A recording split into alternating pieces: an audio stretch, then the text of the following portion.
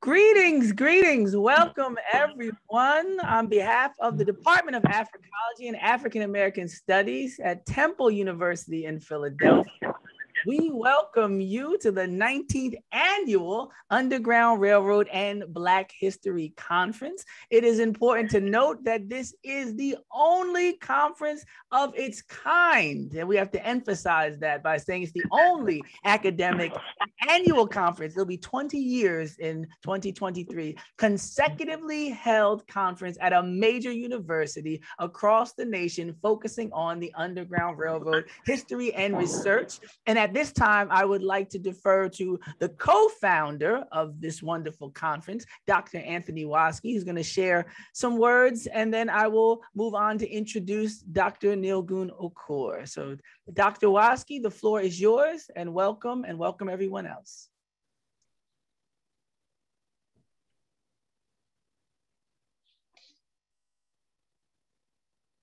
I think you're muted, Dr. Waski. Andy. I always say it's not a true Zoom until somebody is muted and speaking. It was me yesterday, so okay. There you go. I'm never going to get used to this. I was saying that I'm very flattered and very humbled and wonderfully pleased and privileged to have been associated with this wonderful enterprise since 2003. I retired from Temple after 20 years in 2019. I'm still active in retirement, but nevertheless, I have a special place in my heart for the Civil War and Emancipation Studies. We used to call this Quest, Civil War and Emancipation Studies at Temple.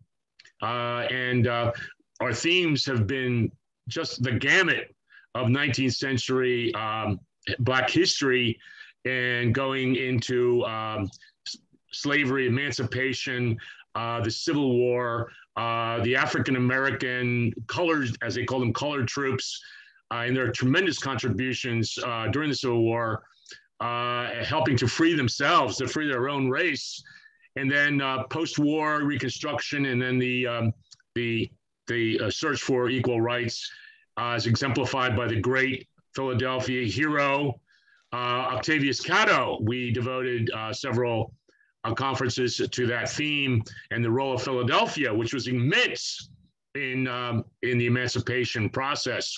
So I'm here. I can't claim to have done too much preparation for this. My colleague Nilgun-Okur, who's coming on, is responsible for most of this work. I've helped as best I could, but I wish all of you success and thanks very, very much. And I'm here and I'm anxious to hear what's going to be said. Thank you.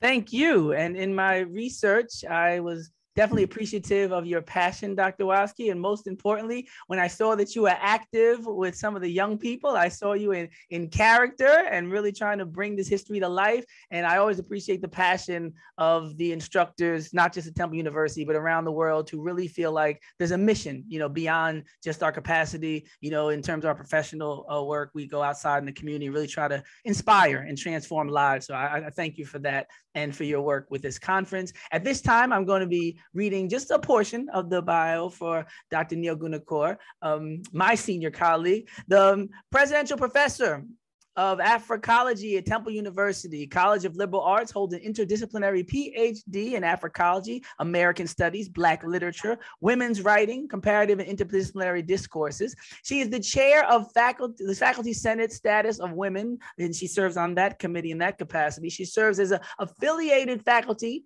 at Gender, Sexuality, and Women's Studies, and she is the co-founder of the Underground Railroad and Black History Conference at Temple University since 2004. In her book titled Dismantling Slavery, Frederick Douglass, William Lloyd Garrison, and the Formation of the Abolitionist Discourse, 1841 to 1851, she discusses the exceptional friendship between Douglass and Garrison. And there's so much talk today about allyship and unity, and I think that this is a great text, to really give a historical context to what our potential is to work cooperatively. And at this time, without further ado, as she unmutes herself, right? I want to make sure I facilitate, the way that I can make sure that we reduce the margin of error. And I present to you and represent to others, Nilgun-Okur. Thank you, doctor. The floor is yours. Thank you so much. Good morning, everybody. This is a privilege, as always. This conference has grown out of our conviction that we should highlight the efforts of the enslaved people, primarily, who dared to escape and who wanted nothing but freedom. So the credits go to them. When we speak about the Underground Railroad, of course, there are many things we need to mention. But as Dr. Waske said in the beginning, out of this conference, which is the 19th year this year, grew other tasks. One of them is recognizing Philadelphia's first martyr, Octavius Valentine Cato, with the help of Dr. Waske's work and his book on that. And Dr. Ade, as you have met him now, who introduced us, has also written articles on Cato. Then we started the tradition of leaving a wreath and recognizing Cato on his birthday every February on the footsteps of that beautiful monument near the City Hall, the South Side. If you have never been there, please go look at that beautiful statue of Cato. He's important for us because he represents what we believe in. So what was this conference about? Was it about railroads? Was it underground? Was it above ground? The first speaker of this conference years and years ago was Mr. Blackson. And this is how he started his speech. He said it had nothing to do with railroads. It was above the ground, never underground, but people do not seem to understand. So many theories and ideas existed, and they continue to do so. But we at Temple, we have taken the challenge of defining and describing the Underground Railroad narrative to our students since 2004. But we are not done yet. We still have a lot to do. Dr. Waske has been a dynamo force in the development of this conference with his unique perspective and immense knowledge of Civil War, Black troops, Camp William Penn. He has been able to summarize the stages of American history for the rest of us. We owe him a lot. And I would not have been able to accomplish all of these things without the support of my college, College of Liberal Arts, without the support of my department and its consecutive chairs who reserved funds when we were meeting face to face, and of course my colleagues who are also joining us today. Some of them are in the audience. I thank all of you very much, and especially Dr. Ade, Aaron Smith, for mastering this task for us today with your skills. The people who played heroic roles in the development of the Underground Railroad history were those who chose to leave their places of enslavement by escape, flight, and deceit. They wanted to deceive the slave owners so they could achieve freedom. Yes, Underground Railroad was an act of defiance, an act of total rebellion against oppression and injustice. By using churches, residences, private offices, volunteers from both Black and white communities in different parts of the US assisted and cultivated the largest and the most monumental act of defiance in American history. In support of freedom and for the sake of reforming American democracy and reconstituting it according to its initial principles of life, liberty, and pursuit of happiness for everybody. In my opinion, Underground Railroad was a dagger. It was a dagger thrust into the flesh of the systemic racism, discrimination, and oppression with the determination of dismantling slavery. It was initiated by the enslaved, and it continued to achieve its goals with the helps of abolitionists, volunteers, and conscientious citizens.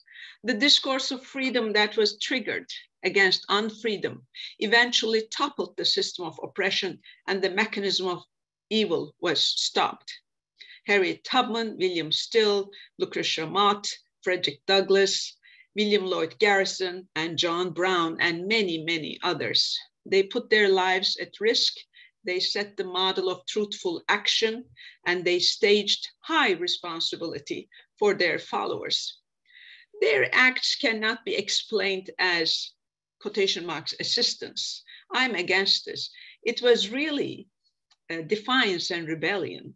They were fearless believers and followers of truth and justice. They were ready and willing to pay the price, and most of them paid a high price. In our 19th year, as we celebrate our legacy and mention these people's allegiance to truth and justice and democracy, we must remember the following. Freedom has a price to be paid. Those who pay the price are not necessarily vocal. Those who are truly committed may be engaged in a language that needs to be heard. In 1966, Dr. King said, "A riot is the language of the unheard." Let all voices be heard. Let no voices remain unheard.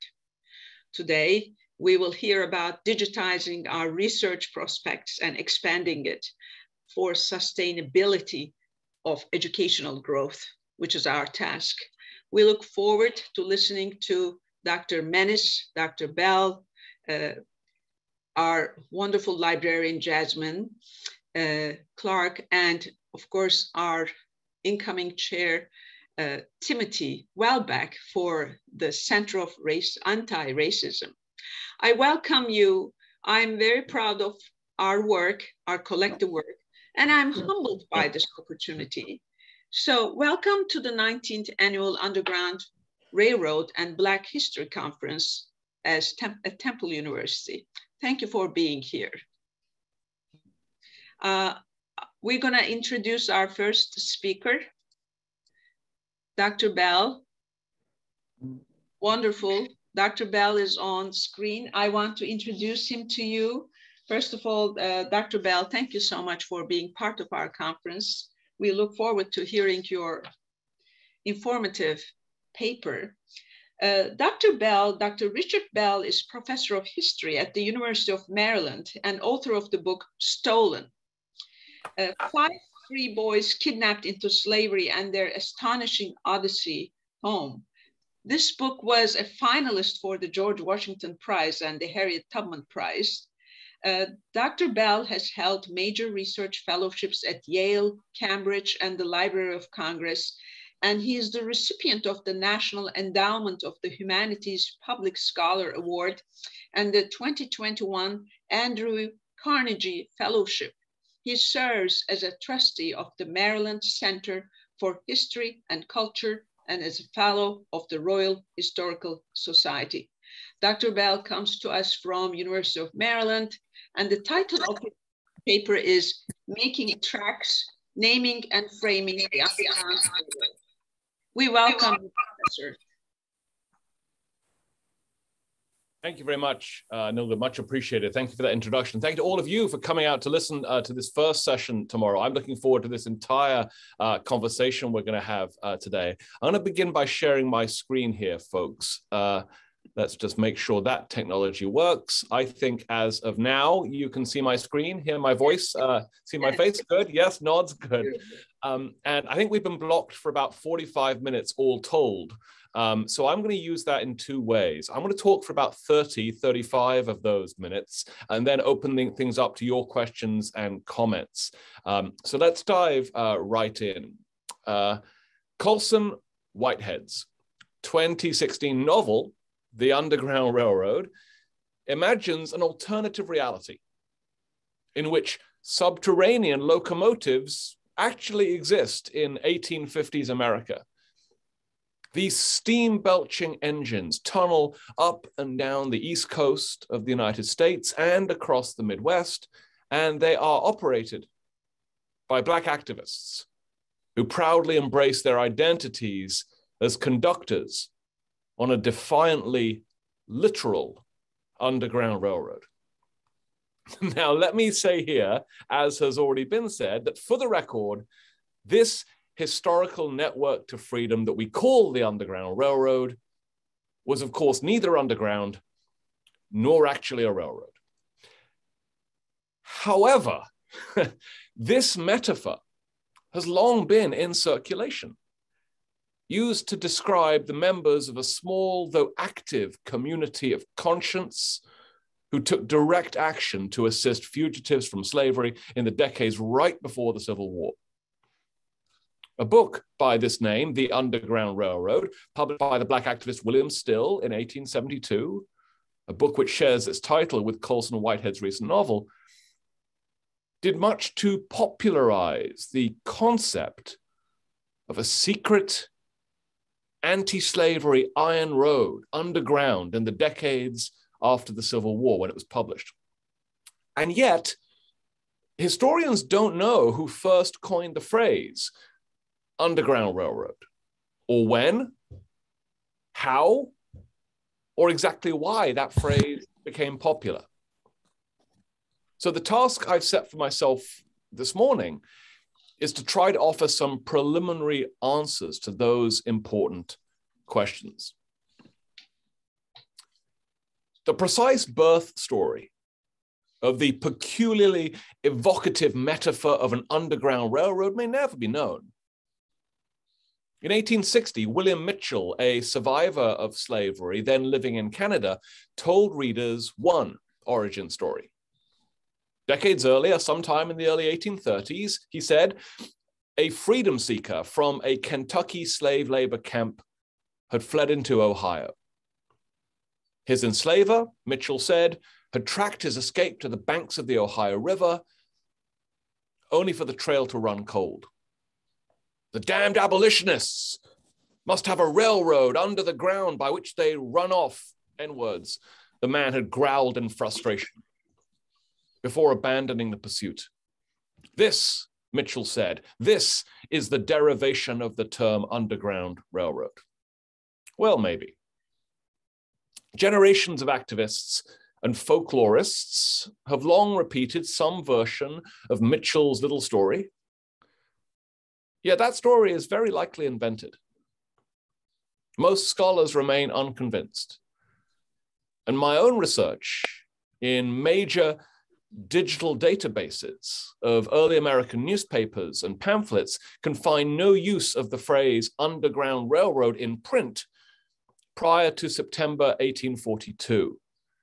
That's when a tiny anti-slavery paper in Albany named the Tocsin of Liberty, which is a great name for a newspaper, made tentative use of it. And before I go any further, I just want to say that that's my contribution today, to have trolled through all these digital databases, which we're now inundated with, to look for the usages of this term and how it's changed over time. And this is, digital humanities work that was impossible 10 years ago, 15 years ago. Other scholars have tried to ask some of these questions 20 years ago, 30 years ago, 60 years ago, in the case of Larry Garrah, but they didn't have access to the extraordinary tools that you and I have through major research libraries today. So I was able to use tools like Redex and ProQuest and Gale to track some of this. So hopefully that's a good fit for today's focus on digital humanities. So in September 1842, we discover that's when a tiny anti-slavery paper in Albany called the Tocsin of Liberty first made tentative use of the term.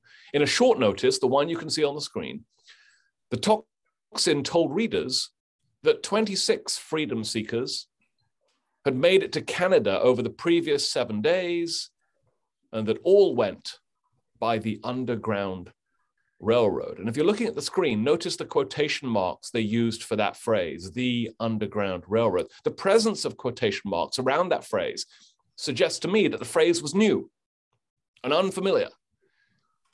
And it's notable that when several larger papers in upstate New York and New England reprinted this piece over the next several weeks, they preserved those quotation marks. It was new to them too.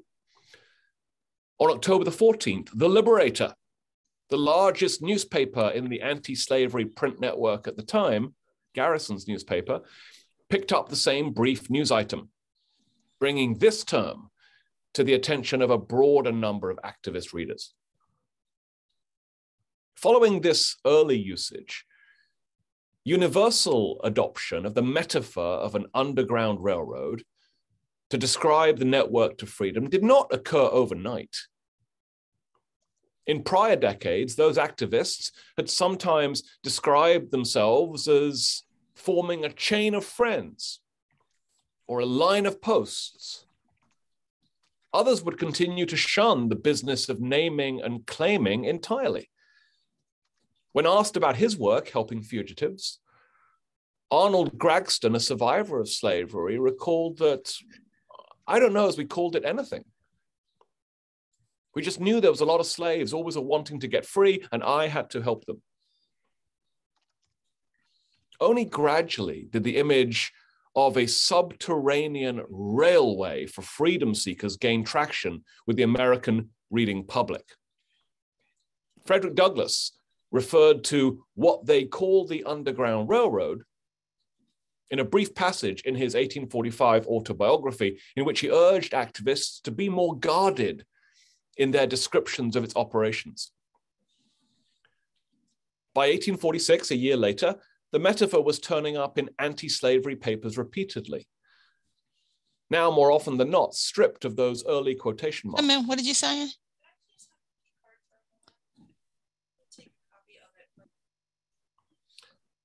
By July that year, some editors and some authors were beginning to invoke the metaphor by its initials, U, G, R, R, or casually referring to it as the railroad, the road, or the underground, all shorthand nicknames that would become increasingly common. It was the barrels of ink spilled over the Fugitive Slave Act of 1850 and Harriet Beecher Stowe's Uncle Tom's Cabin 2 years later that would together finally propel this metaphor, the Underground Railroad, into popular usage. Newspaper editors in the anti-slavery press now wrote by the early 1850s with the assumption that their readers were familiar with the concept of an underground railroad, and evidently felt it was no longer necessary to pause to define what it was. In the mainstream press, things were moving in the same direction, albeit a bit more slowly, and were still helped along by the occasional reminder or definition. In August of 1854, for instance, New York's Evening Post explained that this phrase, the Underground Railroad, is frequently used in speaking of the escape of slaves as descriptive of the secret, underhanded mode of conveying them to the free states by the abolition tribe. That same summer, the Picayune offered its own tutorial to subscribers down in New Orleans. UGRR. This, reader, means the Underground Railroad, by which slaves are run from the South through the North into Canada by those beauties, the abolitionists. My point here should now be pretty obvious, that by the mid-1850s, the term had achieved nearly universal recognition among the reading public.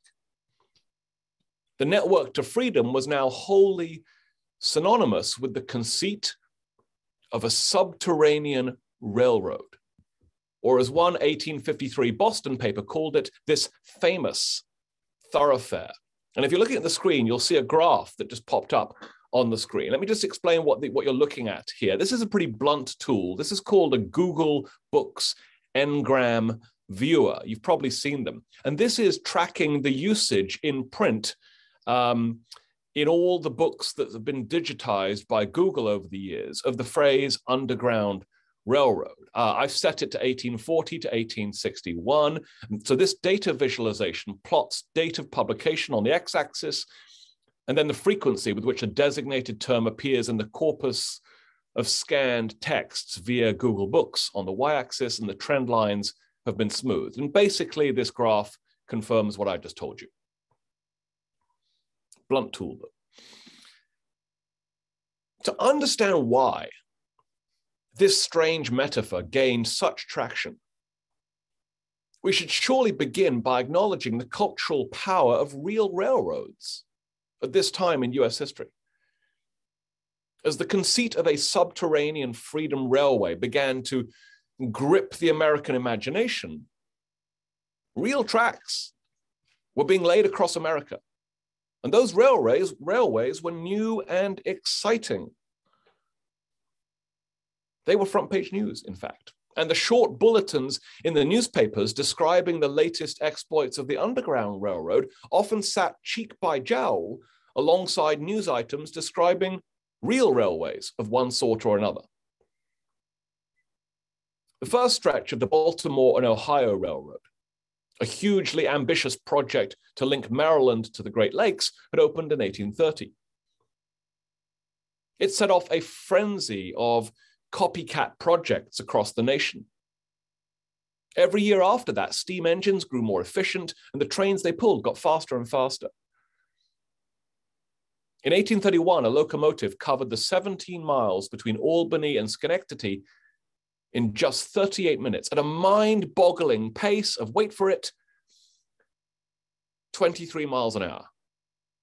Can you believe it?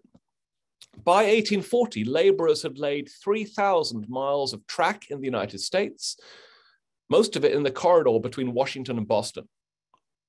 Over the next 2 decades, as you can see on this screen, that extremely fragmented network would begin to consolidate and would reach ever westward, connecting the Atlantic coast to western Pennsylvania, western New York, and then Ohio and Indiana, and on and on.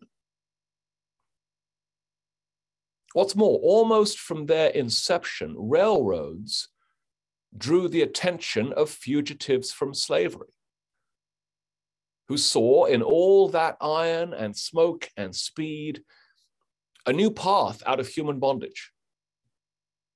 Indeed, one obvious reason that the metaphor of an underground railroad gained currency in America in these decades was the early and expanding overlap between freedom-seeking and railway travel.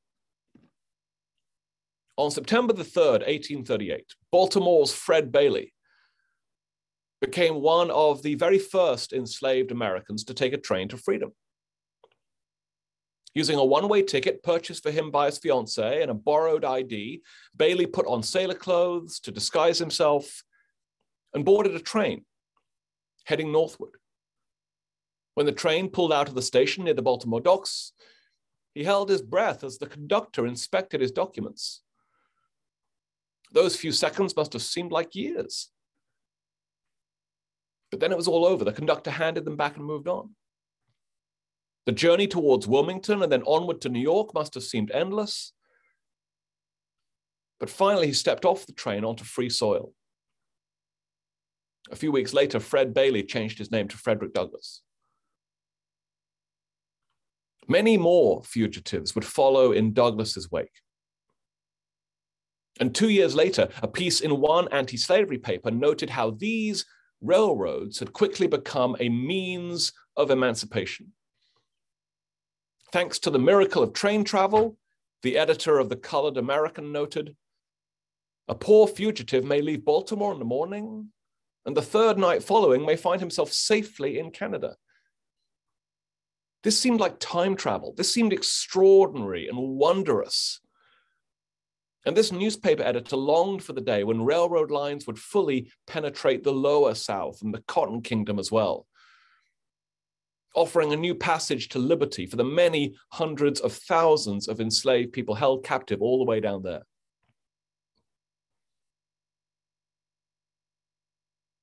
In the meantime, railroads and running away from slavery became increasingly synonymous. Anyone who could get to a railhead, forge some freedom papers, and raise the funds to buy a ticket could try their luck on the cars, as they were called at the time. Most traveled as solo passengers like Douglass. Some took their chances in small groups like William and Ellen Craft, a married couple. Others still sealed themselves inside pine boxes and had friends deliver them to the nearest station as cargo to be dispatched northwards in the baggage car. Henry Brown would do just that in Richmond, Virginia in 1848. His box was just 3 feet long, dimensions that forced him to crouch in the fetal position. His box was stored upside down for most of the time, so the journey northward was not just terrifying, but excruciating. After 27 hours squashed like that, Henry Brown arrived in Philadelphia, where he was unboxed by members of the city's Vigilance Committee of Anti-Slavery Activists. How do you do, gentlemen? Brown said, rising gingerly to his feet and extending his hand, and then he promptly fainted. For the rest of his life, everyone called him Henry Box Brown. I'm sure you know that. Only a small number of fugitives who traveled by railroad were ever recaptured.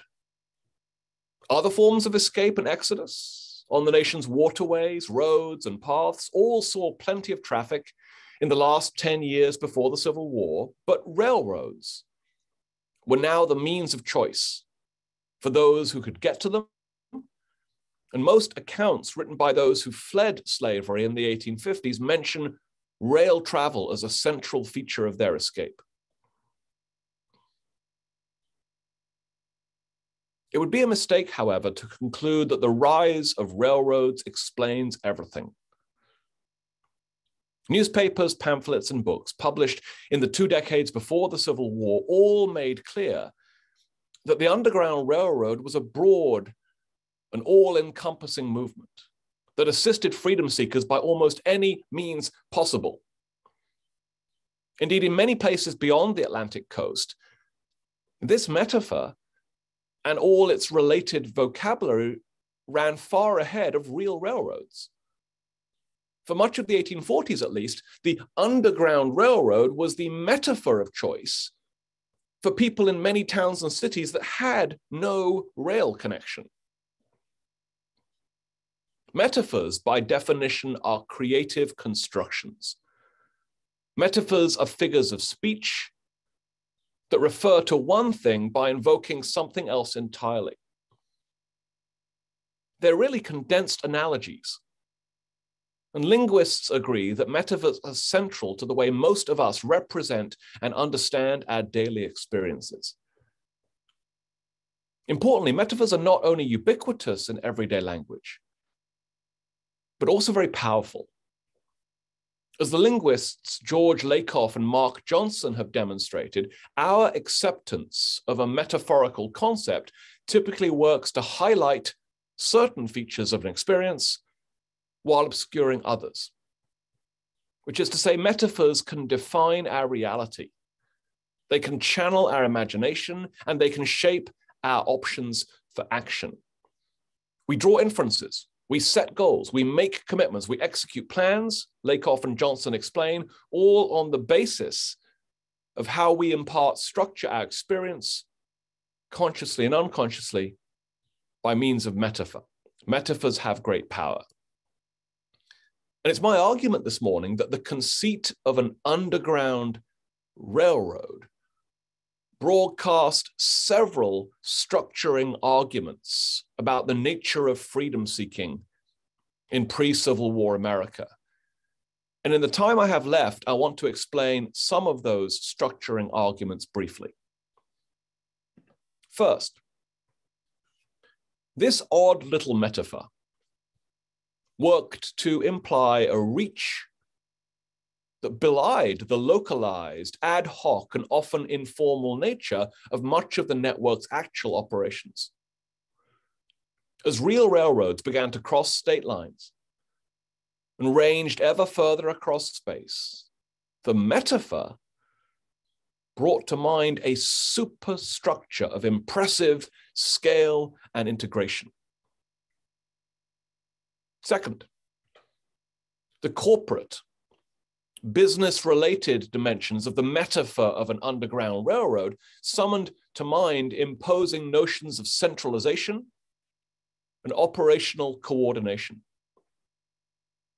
Real railroads were new and exciting business enterprises in the period. They were pioneers of modern corporate management. The conceit of a subterranean railway whisking freedom seekers away from slavery thus played upon assumptions that railroads were sites of managerial and logistical efficacy. Third, the idea that this network was akin to a real railway company also furnished network agents with potent tools to attract funding for their work. The conceit of an underground railroad endowed boosters with a vocabulary that transfigured charitable donations into dividend-bearing investments in a highly successful capitalist enterprise. In this framing, donors to the cause of freedom were stockholders of this road.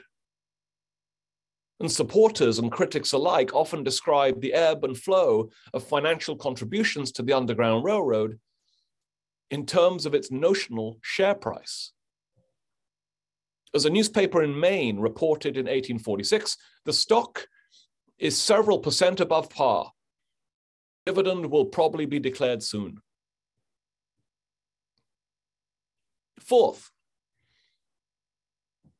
a suite of related vocabulary entailed in this grand metaphor allowed supporters of the Underground Railroad to highlight the security and reliability of the network to freedom. At a time when real railroad journeys were getting faster and faster, and the safety of railroad travel was hotly debated, this meant lots of talk in the papers about the speed and safety of the network to freedom. Describing the safe arrival of a family of 15 fugitives via the Underground Railroad, one paper asserted that rarely does a collision occur. No awful accident has happened upon it for some time. Another paper agreed. Our trains never come in collision with each other, declared a third. Our conductors are always sober, wide awake, and on the lookout. You get the point. Finally, the metaphor of an underground railroad also drew considerable power from its conceptual associations with the clandestine, the invisible, and the ineffable. In this formation, the word underground signaled covert resistance, a civil disobedience campaign working to fight tyranny and oppression in the heart of the nation that seems to us today broadly analogous to the resistance movements in Nazi-occupied France or Poland in World War II. By such means, boosters worked to link the covert nature of Underground Railroad activities to righteousness, describing any Black person's journey out of slavery as a pilgrimage to the North Star or as an exodus from Egypt. The biblical prophet Moses, they explained, had laid the first track through the Red Sea and had been the Underground Railroad's first conductor. In these renderings, the pre-Civil War network to freedom was not only secretive, it was also celestial, chartered by God and incorporated by the higher law.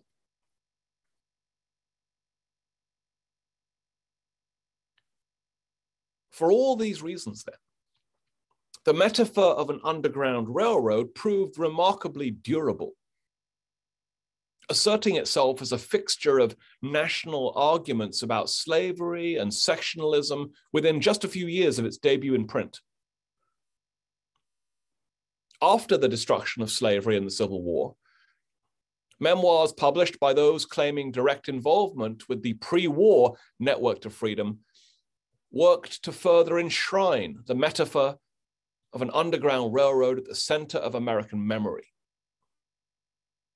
In so doing, they offered recollections that implied that organized efforts to assist freedom seekers before the war had indeed been vigorous, coordinated, and widespread. For a long time, scholars digested those claims wholly uncritically. An historian named Wilbur Siebert certainly did. In his 1898 History of the Underground Railroad, Siebert described it as a great system, a widespread institution, and a series of hundreds of interlocking lines. To visualize this chain of stations leading from the southern states to Canada, Siebert included in his book a map of regular routes to freedom on the Underground Railroad that has frequently been reprinted since then. I'm sure you recognize this. And as you can see, those routes on that map They looked for all the world like fixed, permanent railroad lines. But in truth, they were largely the product of his own imagination. Siebert also identified 3,211 agents of the Underground Railroad by name. On inspection, it turns out that most of the names on Siebert's list belonged to white men, a demographic profile very much at odds with the fact that free Black activists had actually done the lion's share of this heroic work. Wilbur Siebert saw railways everywhere. And by the time his History of the Underground Railroad appeared in print in 1898, they were everywhere. That year, the United States boasted more than 175,000 miles of track, including 2 long-distance transcontinental routes linking the Atlantic coast to the Pacific. A handful of cities in Europe and America had by then actually built subterranean, steam-powered subway systems. Boston's had opened the year before in 1897. And by that time, London's famous Metropolitan line, a cut-and-cover commuter railway under the streets, had been in bustling business for more than 3 decades. Throughout the 1850s and early 1860s, construction updates from that pioneering civil engineering project in the British capital had been the subject of repeated reporting in the American newspaper press, typically under the headline, you can guess, Underground Railroad. On January the 10th, 1863, 9 days after Abraham Lincoln's Emancipation Proclamation wrenched American history off its rails, London's first 4-mile-long stretch of track in tunnel finally opened after years of delays, accidents, and cost overruns. Media coverage of its opening on both sides of the Atlantic was largely rapturous, with columnists praising the conceivers of that project in London as latter-day Galileos, who had brought into being a new wonder for the modern world. For some, however, the news from beneath the streets of London seemed trivial compared to what was happening on the other side of the ocean at the time. In the early months of 1863, the American Civil War was plowing towards its 2nd bloody anniversary. In comparison, the opening of the London Underground seemed like a frivolous footnote to history. But what of this? One American writer on Britain's new subterranean sensation asked readers back home in Washington that spring. But what of this? We in America have had an underground railway of our own for many years. I'm going to stop right there. I'm going to look for some comments and questions, and I'll just show you my email address on the screen in case anyone wants to be in touch privately about this. Nilgun, do you have a best practice for how you want to handle questions and things? Of course. Thank you. First of all, Dr. Bell, this was an enormous enterprise you have taken. You summarized everything for us. It is so valuable. We thank you, and I really want to give you celebrations. Thank you very much. My students will join me and anyone else. We enjoyed it. I'm going to ask if Dr. Ade Aaron Smith is still with us. If not, I will conduct the Q&A session. Any questions, please unmute yourselves and ask if you have any questions, comments to Dr. Bell. Please, you are welcome. Hello, anyone? Not yet? Okay. I have a question. I will start. I'm sure there will be other questions and comments. Again, congratulations, Dr. Bell. You summarized whatever we needed to hear, and this was a great opening for our conference. Thank you so much for your time and efforts to compile all these precious maps, documents, quotations from newspapers. This is my question. It's really not a question. Is there a question? Okay, it's coming up probably. Here is what I want to know. We can listen to you another hour. If this was not approved by the government, of course, what were some of the actions that were taken against all this publication, all these metaphorical allusions to the railroad? How did the government agencies try to stop them? I know what they did to the people who were trying to escape if they ever found out. And I know everybody was at risk, including Tubman and William Still, and Douglas himself when he was forced to escape to Britain because of the fugitive slave law. But how was the government and agencies acting upon all this publication and publicity? What was their reaction? Yeah, so it's a great question. Thank you for that. And thanks for breaking the ice as well. Hopefully other people will follow in your wake and pose a question or make a comment in the time we have left. So I think that if we look around modern America today, we see the federal government is very powerful indeed, right? And so I think we often tend to assume that that's always been the case, that the federal government has always been this giant bureaucratic behemoth, right, with millions of people on its payroll, reaching into every aspect of our lives. And I think historians of the federal state and of state power would say that that's a post-Civil War phenomenon, right? Arguably, it's the US Civil War, which dramatically expands the power and people and payroll of the federal government, moving it into the sort of modern era. And so, you know, before the Civil War, the federal government is a relatively small number of people with a relatively small budget compared to what's about to happen in the Civil War. And when you think of the federal government in your neighborhood, you're probably thinking of the postman.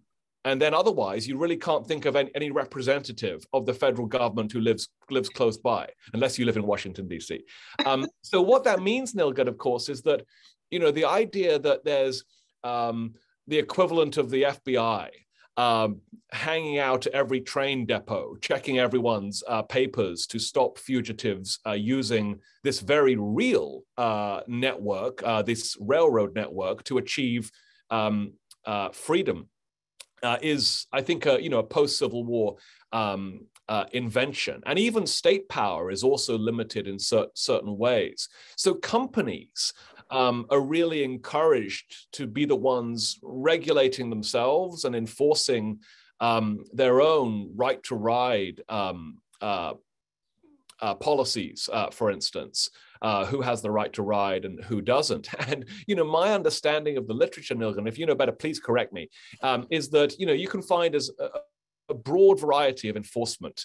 You can find some individuals who are very zealous in making sure that everyone's papers are thoroughly checked, that hard questions are asked, and that people are thrown off the trains if there's any doubt as to whether they're free Black people or fugitives from slavery pretending to be Black people, pretending to be free people, excuse me.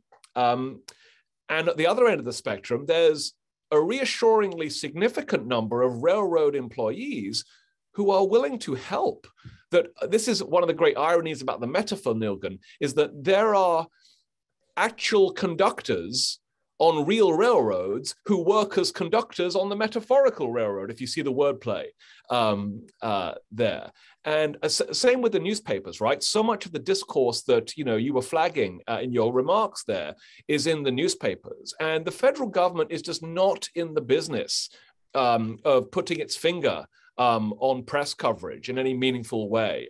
There's not much of a history of federal originated censorship when it comes to this sort of thing in the free press. So I should probably do some more work to unpack both of those sides of it. But my sense is this is a concern that people have, but it's not the prime obstacle making, you know, preventing freedom seekers. It's overzealous railway employees and its constables and sheriffs and other local officials of law enforcement. And of course, it's a white civilian population, Nilgun, many of whom are surprisingly zealous in policing the color line, right?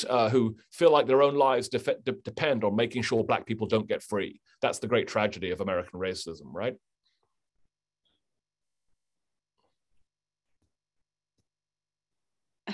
Thank you. Thank you. I'm sorry. Thank you, Dr. Bell. That was wonderfully explained. We understand similar situations existed, especially in David Walker's case, when he was able to secretly send his pamphlet to the South with the help of his captain friends, sailor friends. That's another interesting story of deceit, and he was successful.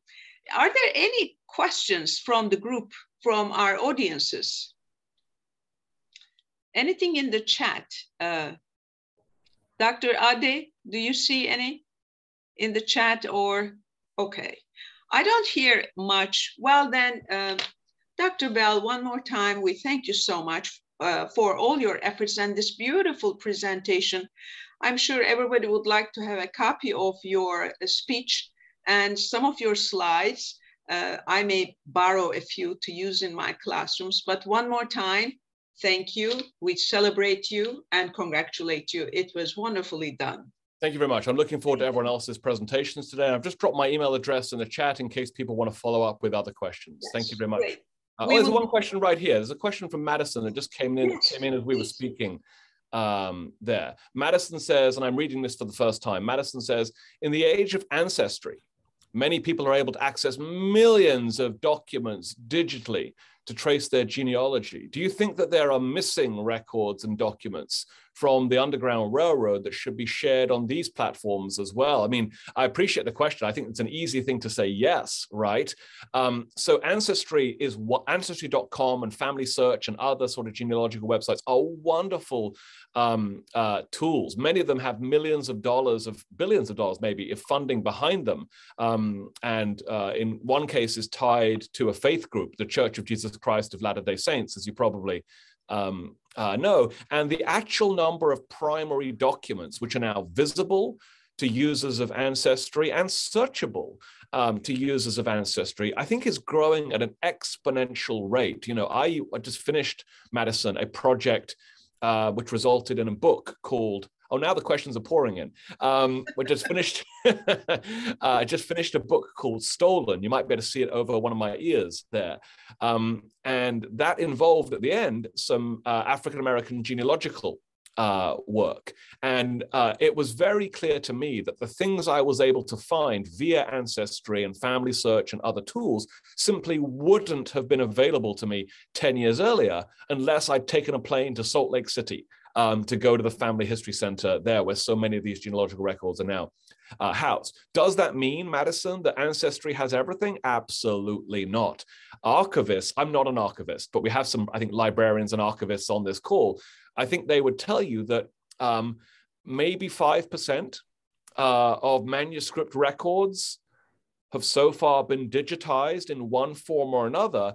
And just because they've been digitized doesn't mean they've all ended up in the same place on the same platform like Ancestry. They could end up in any number of DH, digital history, digital humanities platforms. So there's a ton more work to be done to digitize these materials, which is incredibly expensive, by the way. So for those of you, sitting at home with your computers and your subscriptions, you will continue to get more hits the longer you keep at this. And I don't think there will ever be a perfect alternative.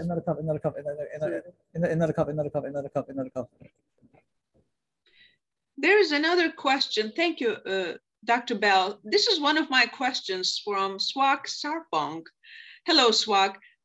His question is, what was the mode of communication for the people that traveled using the railroad? What are some of the challenges that they possibly faced?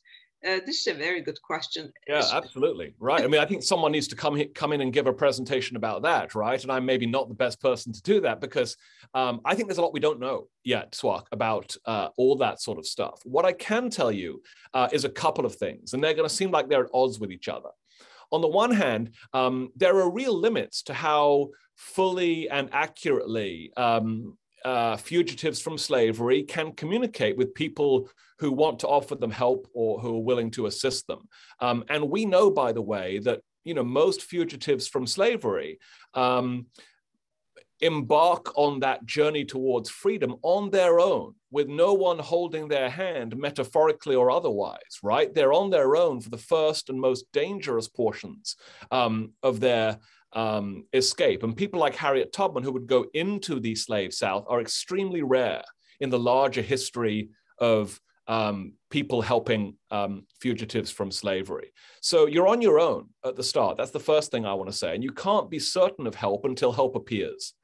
On the other hand, and this is going to seem like I'm contradicting myself, for some of the best established conductors and station agents on the Underground Railroad, people like William Still being a great example in Philadelphia, they wrote letters and even sent telegrams to other people in their unofficial network, alerting them to incoming arrivals of fugitives and saying, look out for this person at this place at this time. Sometimes they wrote in code, sometimes they really didn't. They just wrote very upfront letters about what they were talking about. And that reminds us that the level of secrecy here really depends on who you think is observing you, right? In a private letter, you really don't think the federal government is opening your mail, because they're not.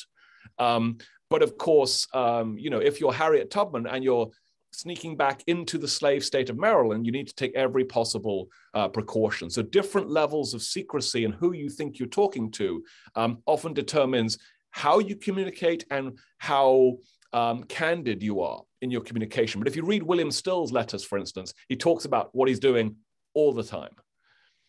True. Yeah. There's a comment. Thank you so much for the question and for the response. Another question from Madison. Dr. Bell, are you able to read it? Yeah, I can see bits of it here. Yeah, it's a long one. Madison's saying, I'm curious if Canada has any kind of records of freedom seekers from the UGRR. I think the short answer is yes, Madison. I'm not the perfect person to answer that, of course, because I've yet to do manuscript research on the Canadian side of the line. But I can tell you that several of the most vocal newspaper editors and Black activists are resident in Canada, in West Canada as it's known, Ontario, around the Detroit area, and are writing in Canadian papers and in American papers that they're sort of fueling with reportage.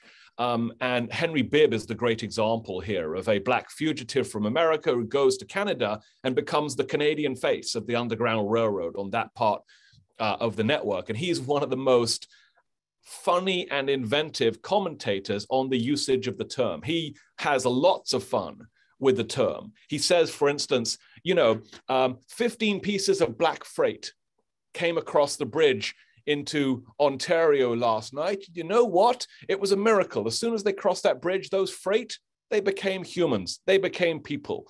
Once again, he has fun with that metaphor. True. That's so beautiful. Are there any questions that we skipped and couldn't see? Would you please verbalize it if we couldn't catch it? I don't want to. I have a question.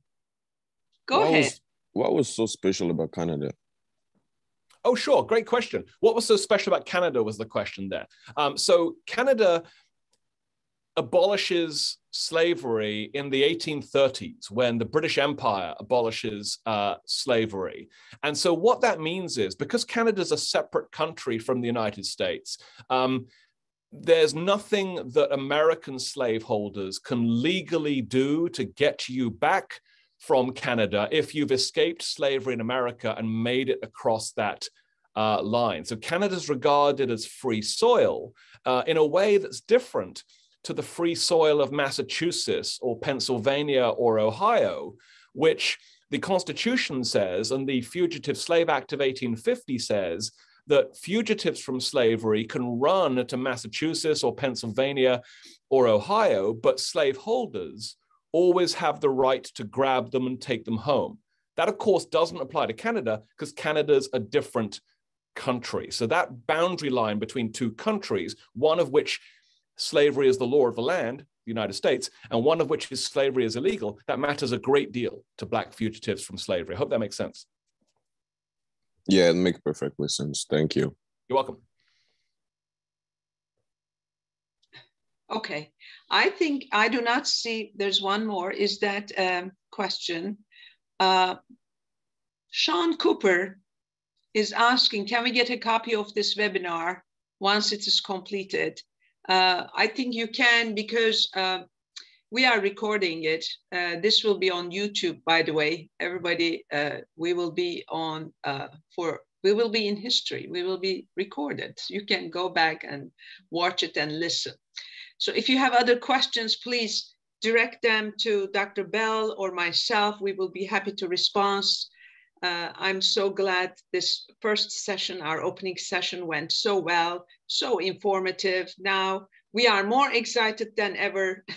We have to get together more often, and I will share my ideas with Dr. Bell and Dr. Mennis once we complete this seminar. We need to do another conference, maybe once every 6 months.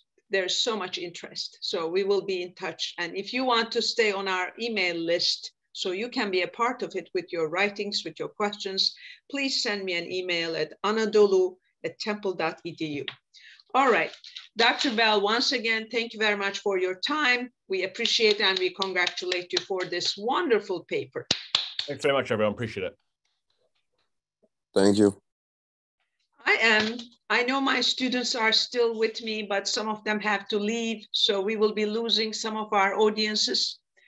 I understand. Thank you for being here. If you have to go, please leave. Or if you can stay, we will be very happy. I want to introduce our second keynote speaker. And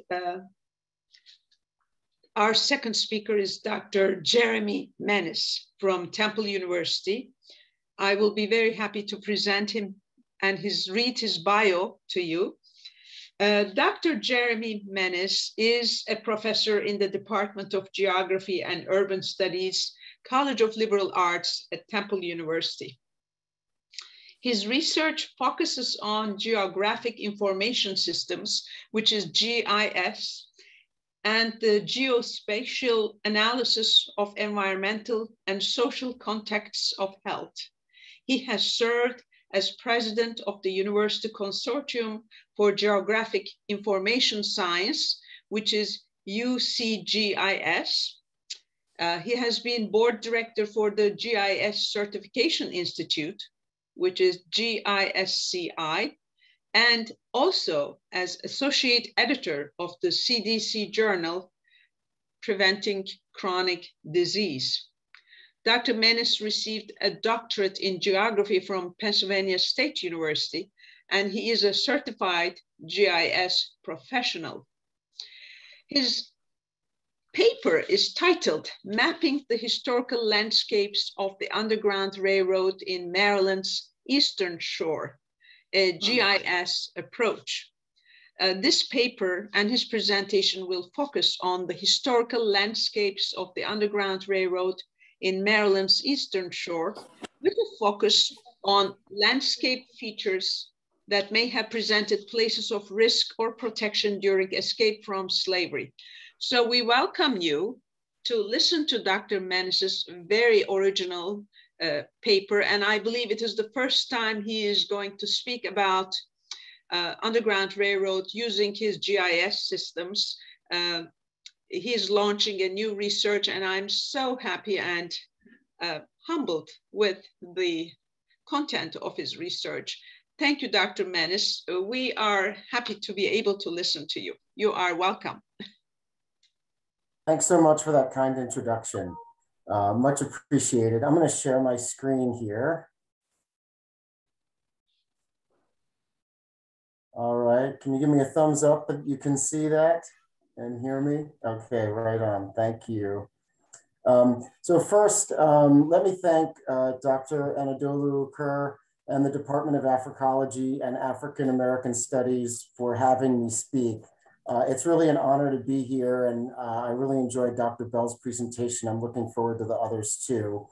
In the introduction, you heard a lot about geography and GIS, and not much about history or African-American history or the Underground Railroad. And I actually want to start with a little disclaimer that I don't know very much about African-American history or the Underground Railroad. My expertise is in GIS, and I've sort of made a bit of a career on bringing kind of the geographic approach to different topics, and most recently public health. And it's been really fun and exciting. And I've really been inspired to start an investigation in this topic. It's such a fascinating area. I know also that when, from my academic experience, when one talks about an area that one doesn't have a lot of domain knowledge in, it's a dangerous game to play. And I just ask you for your patience. And you know, I'm just so you know, happy just to be able to join this conversation and contribute to it, hopefully in some way. And I really look forward to learning, you know, from everyone who's here. So just thank you so much for this opportunity. I want to talk about the Underground Railroad in Maryland's Eastern Shore and how we might use geographic information systems, which is a mapping technology, to better understand the Underground Railroad in this particular location. I got interested in this by being in the Eastern Shore and having the opportunity to be in these particular places that played such a vital role in the Underground Railroad. Now, the Eastern Shore is, of course, where Harriet Tubman was born and grew up, and where much of her operations were in helping people escape from slavery. It's close by, and I'm familiar with it to some extent, and that's why I chose to focus on this particular area. While I was down in the Eastern Shore of Maryland, which lies along the eastern shore of the Chesapeake Bay, in Cambridge, which is in Dorchester County, I saw this mural there. And as a geographer, you know, what I'm really interested in is the landscape, the environment, and the role of the environment in shaping people's behavior, the interaction of individuals with their environment. And I became really fascinated by the role of these environmental features in the Underground Railroad in this particular place. And there's a couple examples of that I just want to show you. So this is a mural that is in Cambridge, which is the largest town in Dorchester County, Maryland, where Harriet Tubman was born. And there's such great symbolism here for this idea of the importance of the environment in the Underground Railroad. You can see Harriet Tubman reaching out through a brick wall, the brick wall sort of obviously symbolizing a barrier to freedom, but it's also a juxtaposition of the built environment with the brick wall and what's behind it. She's reaching across the brick wall to take your hand away from this built environment, this area, into this you know, nature area, which is behind her. And you can see sort of this untamed vegetation that's sort of growing. You can see the waterways behind her. And it suggests that those you know, types of environmental features, the concealment offered by the untamed vegetated areas, the transportation and opportunities for travel offered by the waterways, and especially with the boat, the rowboats you can see behind her, the importance of those environmental features to the operation of the Underground Railroad. And I just thought that was so fascinating, and the way it was depicted in this mural that's in this town. I was also inspired by this book that Nilgun lent me, actually, which I was really fascinated by, which offered a bunch of imagery of people and places that, you know, were part of the Underground Railroad across the United States. And in many of the photographs that occurred in this particular book, you can see a lot of landscape features. Now, it's all of places, so there's a lot of, you know, pictures of houses, but then a lot of the pictures are of rooms in the house or people. and so on. But a lot of them are more, landscape orientation. So this is, one such photograph of, a marshy area, a water area.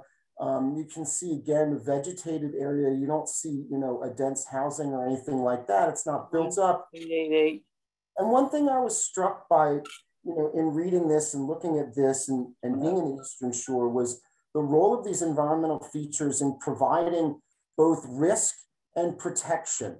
Risk in the sense that, you could run into people and developed areas that represented danger in an effort to escape, to be recaptured or something like that. On the other hand, environmental features such as water and vegetated areas offered concealment, transportation, perhaps the ability to, capture wild game. I mean, this is speculation for me, frankly, but you could see the important role, and that, that's sort of captured by these photographs and the text that you see here. So that was very inspiring in terms of thinking about the landscape offering, potential for risk and protection during escape attempts in this particular area. So for me, my research questions, in the project here are, what was the role of the social build and natural environment in the development and function of the Underground Railroad in this region in Maryland's Eastern Shore?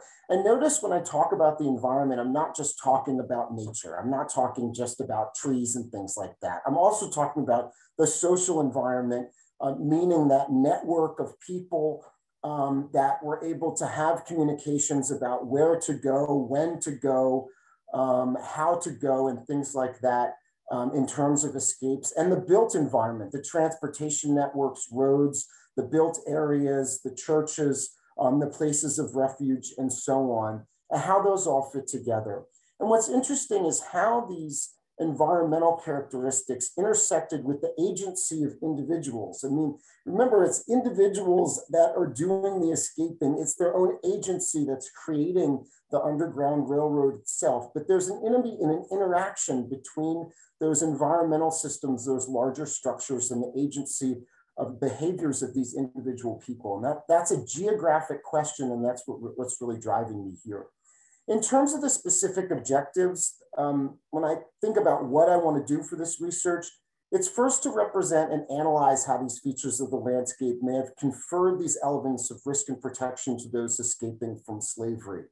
And once you sort of represent those features of landscape and protection, risk and protection, it's about taking the individual narratives of particular people escaping slavery and to try and put them into that historical geographic context to elicit that interaction. And more broadly, in terms of the broader impacts of something like this, I'd love to be able to contribute to public history, the popular understanding of the Underground Railroad and how it worked, particularly in this particular place of Maryland's Eastern Shore. What I'm going to talk about today is really kind of my first step, which is about representing these landscape elements of risk and protection. I'd like to introduce you to my perspective on this. This sounds like a topic really far afield from what I've been doing for the last 20 years of my career, which is mostly around public health. And ironically, it's really not. I mean, for me, this is really a natural progression. But just to tell you where I'm coming from, I've been doing research into how individuals interact with their social built and natural environment for a long time. But I have been focusing mostly on health behaviors, particularly substance use.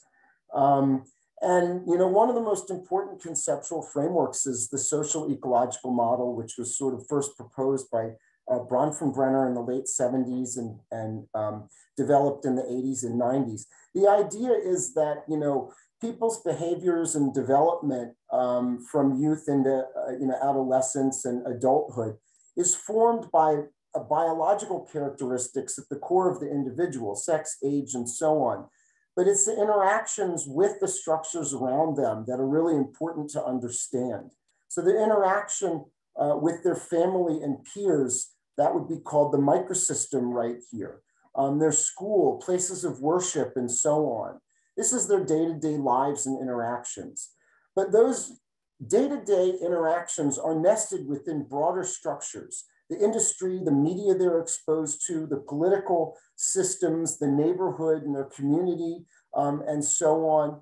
And even more broadly in a macro system, it's about the attitudes and ideologies of the broader culture and so on. It's the interactions between these different levels that, you know, actually influence an individual's behavior. And I've been looking at this, of course, for things like, when does someone, you know, decide to, you know, use drugs? When does an adolescent perhaps enter into or initiate into substance use and so on? What's the trajectory of substance use? But I think this framework is really just as applicable to broader understandings of how people interact with their environment and how, you know, those broader structures influence their own agency and behaviors and so on. The way that we materialize these landscape features for this kind of public health research is through technology called geographic information systems, which, if you're not familiar, you can basically think like think of it as a digital representation of these different map layers, which you see on the right here. So we basically have maps in computers. That's a good way to think of it. And we have maps of all these different layers, like the transportation networks, the buildings, you know, imagery, aerial photographs, different types of land cover, residential, vegetated, agricultural, the locations of rivers, the land surface itself, waterways, you know, political boundaries, all these different things are different maps. And those can be integrated together into, you know, a software package or something that you kind of see on the left. So this would be one example of a software package that integrates these, you know, different layers. And that's basically how I conduct my research on how people interact with their environment, by acquiring and integrating all of these different digital representations of the features of the surface of the earth and putting them in a computer. And, you know, this is an example of the kind of thing that you know, I do with the GIS. So we're looking at African-American youth in Philadelphia and their substance use trajectories. And we track these youth for a year or so. And in order to understand what environments they were basically encountering on their daily lives, we collected data on features of the environment that we theorized to be risky versus protective. So we collected things like pawn shops, check cashing stores, corner stores that, you know, sold alcohol, bars and restaurants that sold alcohol. These are things that, you know, we theorized might present places of risk to adolescents, and other places that might confer some kind of protective element to their interactions, places such as recreation centers, Head Start partners, after-school programs, and so on. And we just map them onto Philadelphia. So this is West Philadelphia right here, and you can see that each one of these points represents a particular type of feature in the environment, those that perhaps confer risk and those that confer protection for those individuals as they encounter these places throughout their daily lives.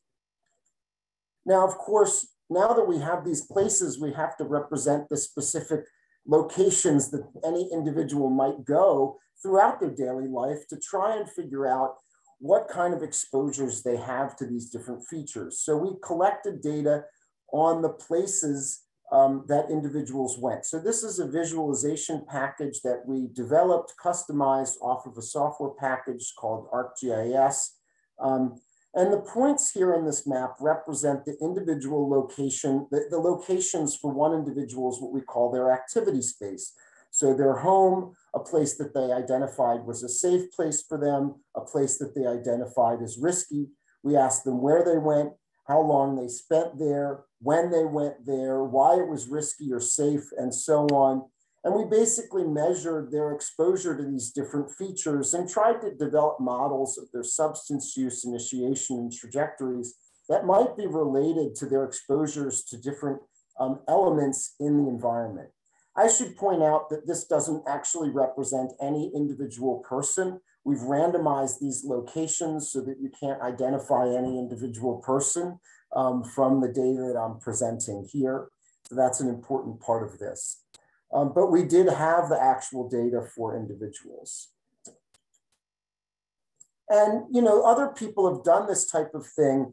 This is a work by Mei-Po Kwan looking at the trajectory of individuals. So this is a city. The lines here represent the trajectory of an individual person as they move about their daily life throughout the day. So they're coming from their home, they're going to be at home, then they're moving across the city. They're going to stop in one particular place, go somewhere else.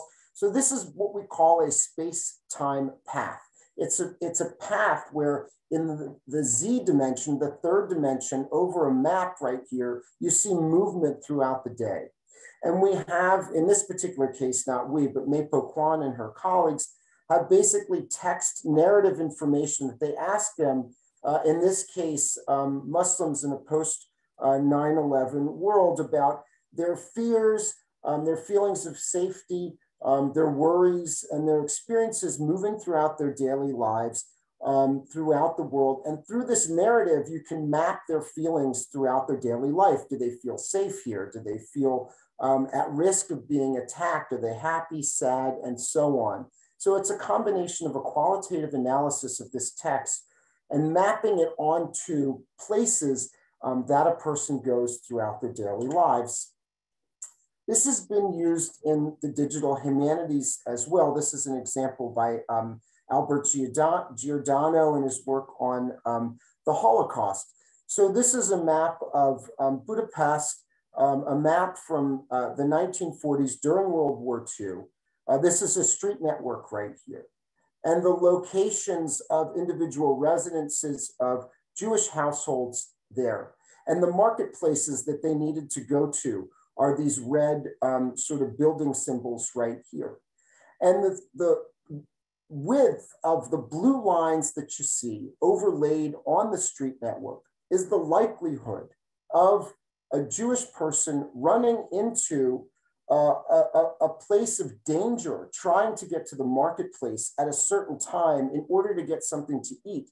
They had to go from their homes to the marketplace to eat. But every time they did, there was a chance of running into, Nazi, what they call Nazi perpetrators here. And every time that run-in could happen, it was a serious risk that they could be captured and not end up going home. So mapping these places of risk as they conducted their daily activities necessary for survival. And this was basically a GIS was used to basically represent these places and these types of interactions. You can visualize the places and times of risk for these particular people in this situation. And this has been extended also to the Underground Railroad. And it may have been done in other contexts. I'm still doing research on this, but I found this was really, really interesting. In the previous presentation by Dr. Bell, there was a presentation of Siebert's map of the Underground Railroad. Well, this work by Dr. Cheryl LaRoche basically takes other data about free Black settlements in the United States prior to emancipation and maps it onto Siebert's routes. So you can see, for instance, these free Black settlements are in blue right here. The routes are in the orange right here, and we're mapping them on top of each other and seeing where they might overlap and where they might differ. So this is a quite interesting approach to gathering this historical data, digitizing it, and representing these different features of the landscape. I want to talk a little bit about how those approaches inspired me to do this research on the Eastern Shore. And by the Eastern Shore, I mean this place here. This is the Eastern Shore of the Chesapeake Bay. This is Maryland, Washington, D.C. Philadelphia is up here off the map to the northeast, obviously. I focused for this research on these three counties, Talbot, Caroline, and Dorchester County. This is where the birthplace of Frederick Douglass and Dorchester for Harriet Tubman. So these are obviously key places. These are some photographs of what these places look like today. Of course, there's a lot of photographs that I could offer. These are just interesting ones. It's an interesting question about representing the past. I saw a presentation by Stephen Nelson recently at UCLA on the Underground Railroad. And he said one can never adequately represent the historical past. What can we see? What's the perception of the place? What's the vibration? What's the residue? When you see the place now, what does it offer you in terms of understanding the past? And this is a paraphrase of what he said, but I thought it was very perceptive. I think one could also say that about representing the present. But in terms of the Underground Railroad, we're particularly challenged because of the illicit nature of the Underground Railroad, the lack of documentation and actual stations of the Underground Railroad, who was involved, where was involved, and so on. And the fact is that the landscape that we see now is not the historical landscape. So for example, in Dorchester County, there is what's called now the Blackwater Wildlife Refuge, which is this large water area. And when I saw it, I thought, wow, well, this is a place of marginal lands, little, population. This could be a place, if someone was escaping from slavery in this area, they might come to this place as they're not going to run into other people or human development. There's refuge here. There's also danger and so on. But as I looked into it, I realized, well, this is what it looks like now. But even in 1985, if you look at the aerial imagery from 1985, you can see that the actual extent of that water area, that huge marsh, was much less in 1985. Who knows what it was like in 1850? And in fact, in the historical maps that I've seen, they don't even show a marsh in this area. So what we're looking at now is not the historical landscape. It's quite different. And this is a photograph I took. This is along this road right here that you see in the 2020 image right here. It's just a huge marsh, water cover. But it may not have been that in the 1840s and 50s and so on. So what do we do? Well, what I did was I looked for some historic maps that should show me what the landscape looked like back in the mid-1800s. And I did find this map. This is a map of Maryland created by Simon Martinet. Much of the map was created by him and his crew, his survey crew, actually traveling these different roads. It was funded by the state of Maryland. And it's available as a digital resource. So you can see it here. Now, this map was published in 1865. But the data were collected, prior. In, I think, 1860 is the date on the map. And I imagine, given the Civil War, is probably not wandering around with his crew so much that it was collected prior. This is pure speculation on my part, in the 1850s or something like that, because it's going to take a long time to wander around and collect all these data. In 1866, there was an atlas published using the same map imagery, but with color overlays, and the counties were on separate pages. So this is a map of Dorchester County right here. This is Cambridge up here. You could see a close-up kind of the central part of Dorchester County right here. This is the Chesapeake Bay over here, and so on. You look closely, what you see are features that I think are important to the Underground Railroad. You see road networks here. You see post offices. You see churches. You see schools. You see mills, steam mills, sawmills. You see towns and so on. You see landings, bridges, ferries, and so on. And these are the historical features represented on this map that I want to capture digitally. And one thing that's on this map that is really helpful in the interpretation is this legend. So the legend indicates, for example, not only the locations of the mills, but what kinds of mills, a sawmill and versus another kind of mill. That tells you something. If there's a lot of sawmills in an area, it tells you there's forests there because they were lumbering. If there's, other kinds of mills, for agricultural products, it tells you that that's an area with a lot of agriculture in it. The fact that the map distinguishes not only that there was a church at this location, but that it was a Presbyterian church, a Lutheran church, or an African-American church, those are labeled as well, or whether it was a meeting house, that is a Quaker place of worship. Those are very important features towards understanding the environment of the Underground Railroad. So here's what I did. I took this map, which was digitized and made available by davidrumsey.com from their website. It's not only digitized, but it's georeferenced, which means it's placed in a coordinate system that allows me to integrate it with other digital data. I then got a road centerline file. These are all the roads in Maryland for the modern times, for right now. And I downloaded it from the Maryland Department of Transportation. And then I put them on top of each other, what we call in GIS registering the layers together.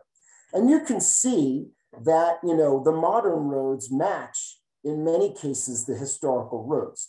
So, you know, if you follow my mouse, you can clearly see this is the modern road in green, the modern road network in green right here, and the historical road in the map underneath just runs perfectly parallel to it. And you can see that for many of the roads, that's the case.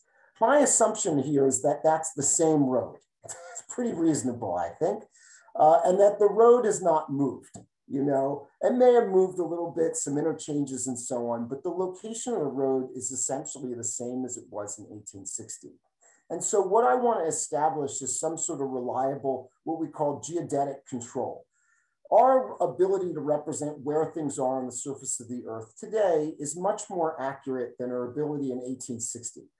Although frankly, I think it's totally amazing the geographic accuracy of the locations of these roads in 1860, considering they didn't have planes and satellites, is absolutely astounding when you look at it. But nonetheless, obviously more accurate now. So instead of just digitizing the roads on the maps, on the historical map, I took the modern roads and just selected those that are represented on the historical map. And I use that as what we call in GIS a framework data set. This is my representation of where the historical roads were in a modern geodetic system that is far more accurate than the actual representation in the historic map. So I extracted not all the modern roads, but just those on the map. I painstakingly went through visually and selected them and put them in its own data layer so that I just had a representation of those historical roads. It's my framework data set because everything else I digitize, every other historical feature I digitize is going to be hooked onto that framework data layer, the modern road system of the historical roads. And then what I did was I started looking at all those individual features, the schools, the churches, the different types of churches, the shops, the post office, landing, bridges, ferries, different towns, the road intersections, and so on. And I put them in a point data layer. This is like a map of all these individual features. I called them points of interest. And so to have all these individual points like you see here in a table, and they're attributed. So for instance, this point here that I digitized represents this church right here. It's a point feature. I have its location here. I hooked it onto this road right here as it's expressed in the historic map. I said the type is a church for that particular point feature, and it's an African-American church. That's a descriptor of what kind of church it is. And I did that for all the different types of features that you see here. A little bit of, you know, GIS nerd stuff here. I reprojected everything onto the Maryland State Plane coordinate reference system because this is a better representation visually of the direction, measurements of distances and directions and so on than you have in other reference systems because it's centered on Maryland. And I have to tell you, I spent a huge amount of time doing manual editing to improve the accuracy of what I was doing. You know, again, these are nerdy words here like pseudonodes and topologic integrity, but the fact is that if you want a road network that actually represents how people travel, you have to make sure that the connectivity among the different road systems works. So you know, like if a road dead ends at a river, but in the modern road system, there's a bridge there, it connects in the modern road system. But back in 1850, The road just ended at the river and it didn't connect. So if you want to actually model how people are traveling on that road network, you have to maintain the integrity of the connectivity. In 1850, you couldn't just take a road across that river. Even if the road network in the modern representation has, I had to manually go in there and kind of change that to make sure that that integrity was maintained in my historic representation. That's a lot of manual work. Hopefully I can find a student to do a lot of that stuff in the future, but it was kind of fun to do it myself. I created what I called a weighted risk surface. I just made the assumption that basically any place you were gonna, if you were a person escaping slavery, any contact with development or other people aside from other, African Americans, or in some cases, Quaker settlements, was basically a place of potential risk of recapture. I don't know how reasonable that is, frankly. I think there's a lot of subtleties and nuances in there, but this is just my first cut at this. So basically, for every church, mill, school, and so on, I put every 1,000-foot distance. I said the risk, that's high risk right within 1,000 feet. And as you get further away from that location, the risk lessens every 1,000 feet, up to 5,000 feet. I figured if you're about a mile away from one of these features in a very rural landscape, the risk decays down to 0 again. So it's sort of a distance decay function. You can think of it that way. High risk at the town, and as you get away from the town, your risk is going to decrease as a function of distance. I did the same thing with roads and road intersections using a slightly different threshold for these rankings. And then for major towns, I said, these are really, really risky. I multiplied the risk factor by 5. Same thing with the post office, I multiplied the risk factor by 3. And for a minor town, I multiplied the risk factor by 2. The key here with the details, I'm happy to talk about it afterward, but the idea is that different features in the landscape represent different levels of risk. And as you move away distance-wise from these different features, the risk decays. And you can weight these different features to kind of capture the level of risk. Again, there's nothing special about 5 times, 3 times. I'm just making this up. I don't know what it is exactly, but I think just trying to insert some, measure of different levels of risk is very important. And these weights and measures can be refined as, we learn more. And then I generated a hillshade model for visualization. And that's what you see, those features are represented on the map on the left right here. So these are road intersections in the red dots and the different features that represent places of risk in the blue dots in the study area right here. And this is the resulting map I came up with. So it's almost like the risk surface is topography or an elevation surface.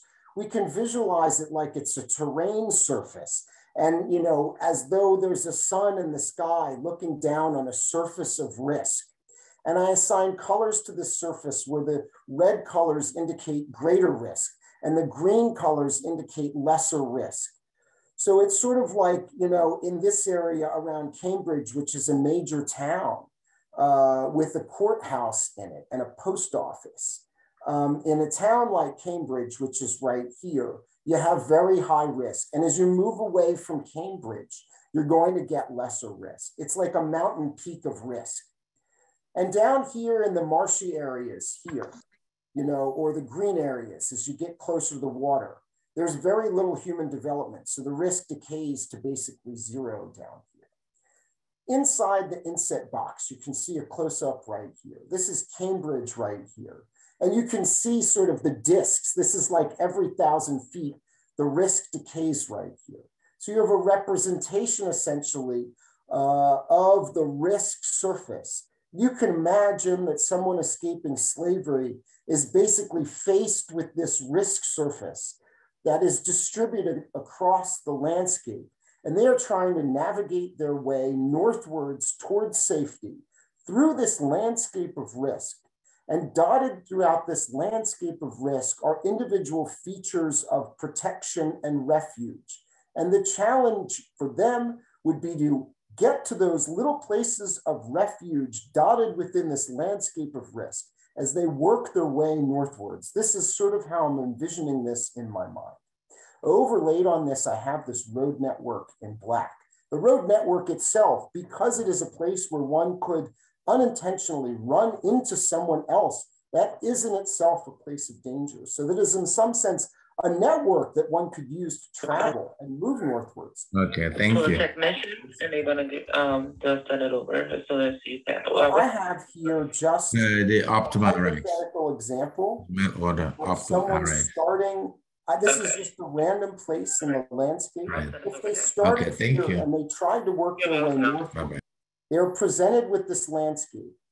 These are African-American church locations here and Quaker Meeting House in the smaller dots. If you were presented with this landscape, this would be the route of travel you would take to get to each one of these locations of refuge while minimizing your exposure to the risk surface. So you could see you can avoid roads by going south, moving here along the marshy area. You've got to cross a road here somewhere or else you're going to end up in the water. You can avoid these high points, but you have to get into them somehow if you want to get to this African-American church location here. So again, this is just a hypothetical. These are actual locations of African-American churches and Quaker meeting houses, but who knows what other places of refuge may be on this landscape. If you're limited to, say, some constraints, because you can only travel at night and you can't move quickly since you're not traveling over a road, we can conjecture where you might have to stay. Let's say you're limited to 5 miles. You're not going to make it to this African-American church from this location in a night. You're going to have to stop somewhere halfway through. So you might have to stop somewhere around here. You're unlikely to stop right in a red area that already represents high risk. So we can conjecture where places they might have stopped on their travels are. I realize as I'm getting to the end of my time and I don't want to encroach on other people's time. So I'll let you read this yourself. But I think, the main point I want to make here is that this work is highly speculative. I don't know how meaningful it is, but I hope that our manifestation or materialization of these landscapes and risk and protection might help us better understand and connect with the actual experiences of people escaping slavery. I read recent efforts on digitizing other aspects of slavery in the United States for historical research. And there was a great quote. This person said, we have to remember, these are actual individual people. And, escaping slavery, they had real experiences. And so, trying to materialize those experiences through these digital representations that can be somewhat sterile and abstract is a challenge of this research. But that, that is for me sort of the goal of this type of research. I think there's a really strong potential for connecting with public history. I'm just not sure, how to do that. And I'm open to any ideas that you might have. I want to thank you so much for listening to me. I know we don't have much time, but I'm happy to answer any questions, and my contact information by email is here. I'd be happy to hear from you.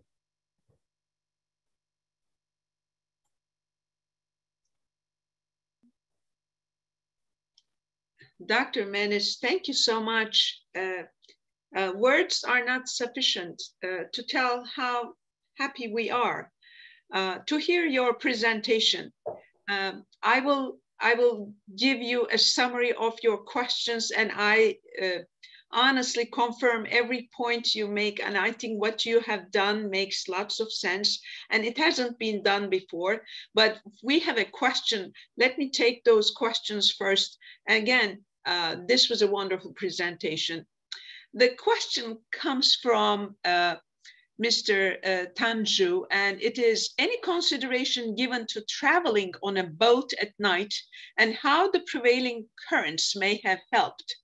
Would you like to elaborate on that a little bit, Dr. Mennis?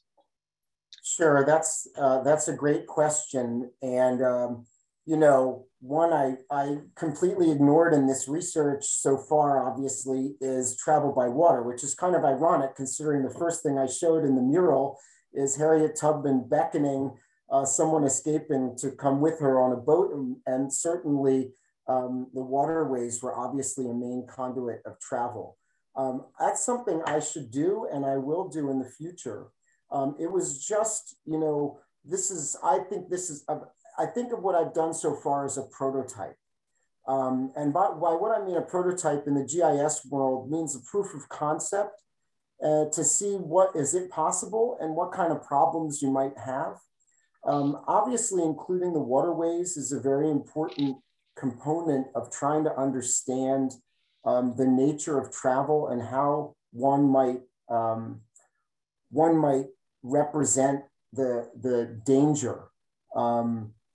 And you know, it's interesting because you know this is the map right here. So the smaller waterways, like someone could travel in the waterways here. If you could see my mouse right here, through some of these smaller waterways right here, you know, one could travel through the marshy areas by boat, or you know, if you were leaving from an area here, you might take, you know, a boat and travel along the coastline here, up through some of the smaller channels here. You know, the Choptank River, this is, you know, if someone had a boat, fine, but you're not, you know, swimming across here. It's like 2 miles across, you know?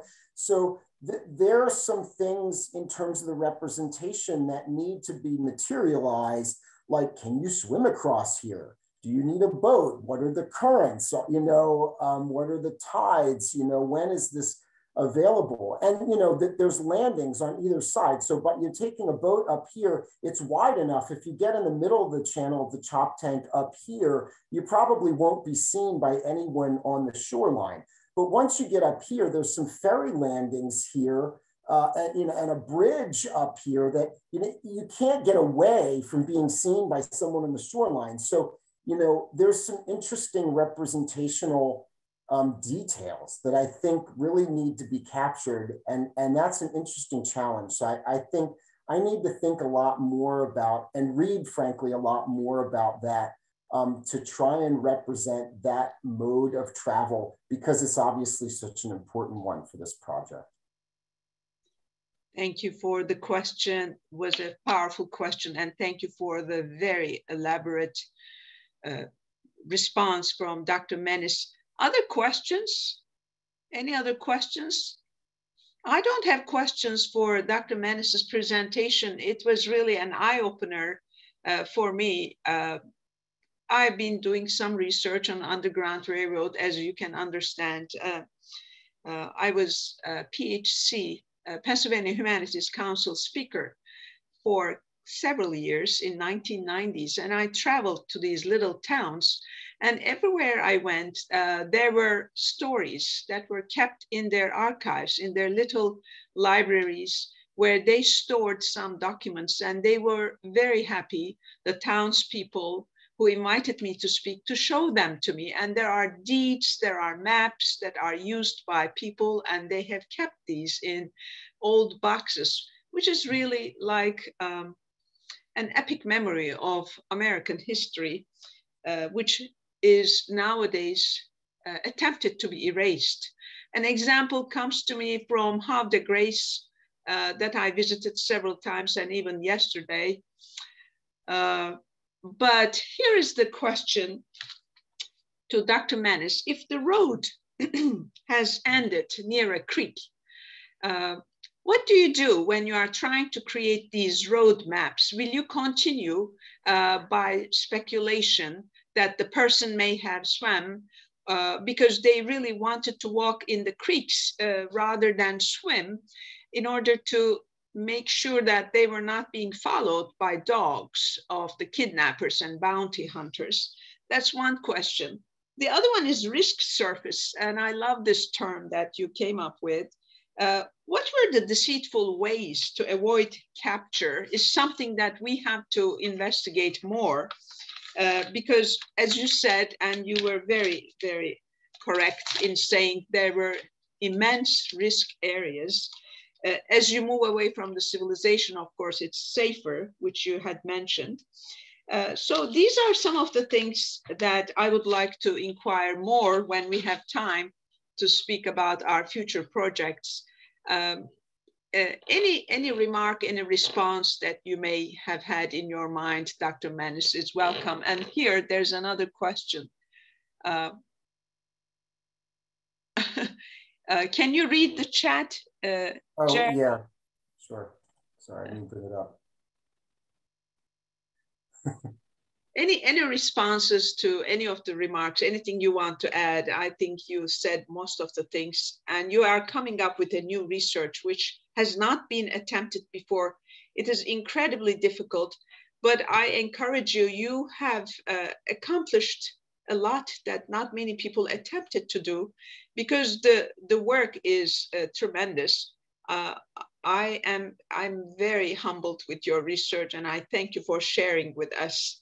Anything to add, Dr. Mennis? Yeah, thank you so much for the opportunity and your kind words. I'll just very briefly respond to your question. The ability to represent reality and true human experience in a computer from a geographic perspective is, from my perspective, the ultimate question in geographic information science. That is the leading question for everything, not just for this project. So your question about, well, what about water? You know, like, can we get and the same question about, well, can't they travel by boat? What, they want to walk in their creeks? Like, how do they, you know, how do they behave when they're trying to escape from people? Where do they go?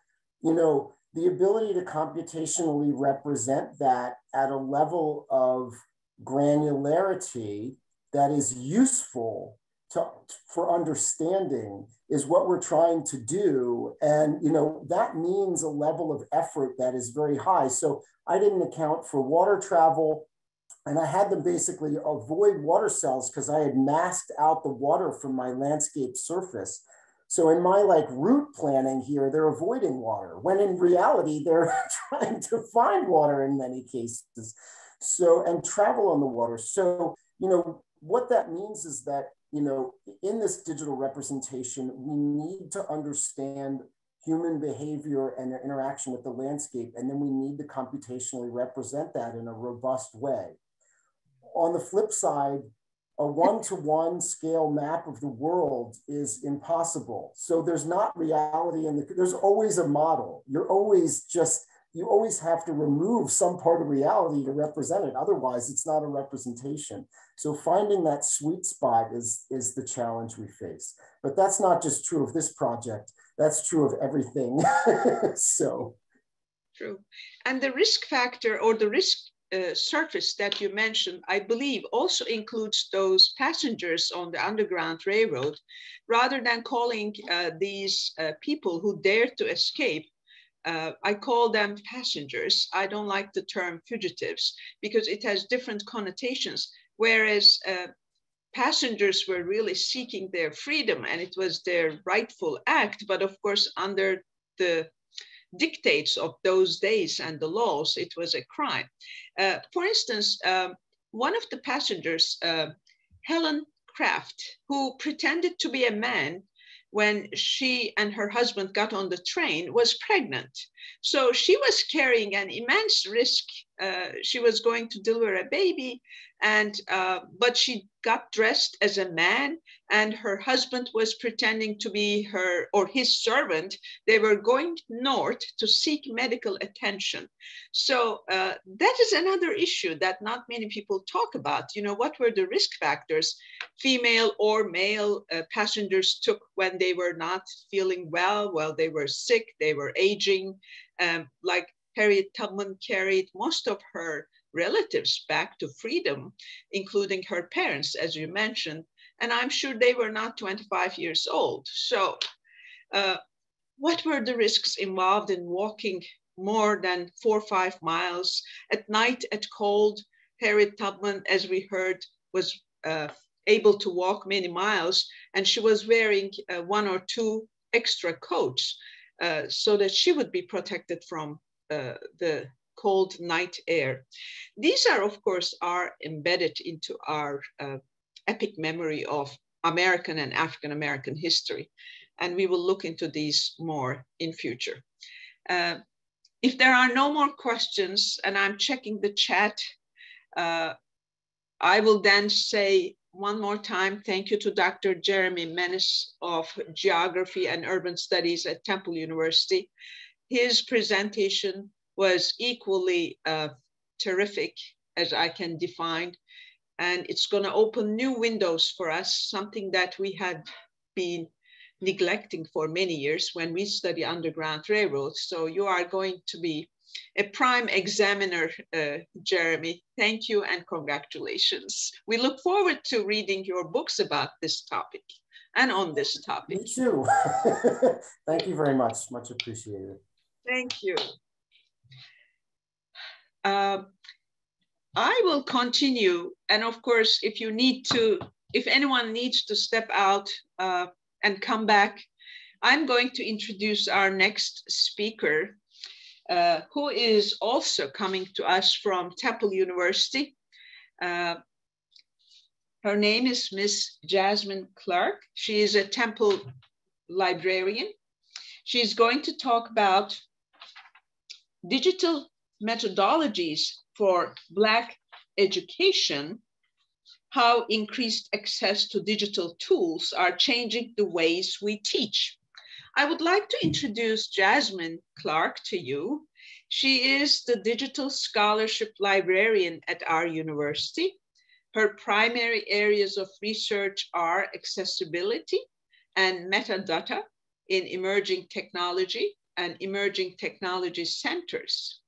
Currently, Ms. Clark is leading the virtual Blockson, a project to recreate and gamify the Charles Blockson Afro-American collection in virtual reality to teach high school students primary literacy skills. She is also doing research in 3D metadata and the development of Section 508 compliant guidelines for virtual reality experiences. She is also the chair of the DLF, Digital Accessibility Working Group, as well as a co-chair of the DLF Committee for Equity and Inclusion. I am very proud and happy to introduce Ms. Jasmine Clark to you about her very interesting research and career concerns. Welcome, Jasmine. Hi. Thank you. And well, Dr. Nilgun, actually, I'm an alum of the Africology department here. I've taken classes. Of course. Yes, and I'm always very happy to be back and share some. Sorry, I forgot to mention that. Please forgive me, Jasmine. Oh no, I'm actually here to just plug our department. And so I'm going to go ahead and share my screen. But before I do that, what I'm going to do is there are going to be links to all of the projects I talk about and any data sets. So I'm going to share my slides in advance if you want to look at the notes and go ahead and follow along or open things and access them as I talk about them. So here we go.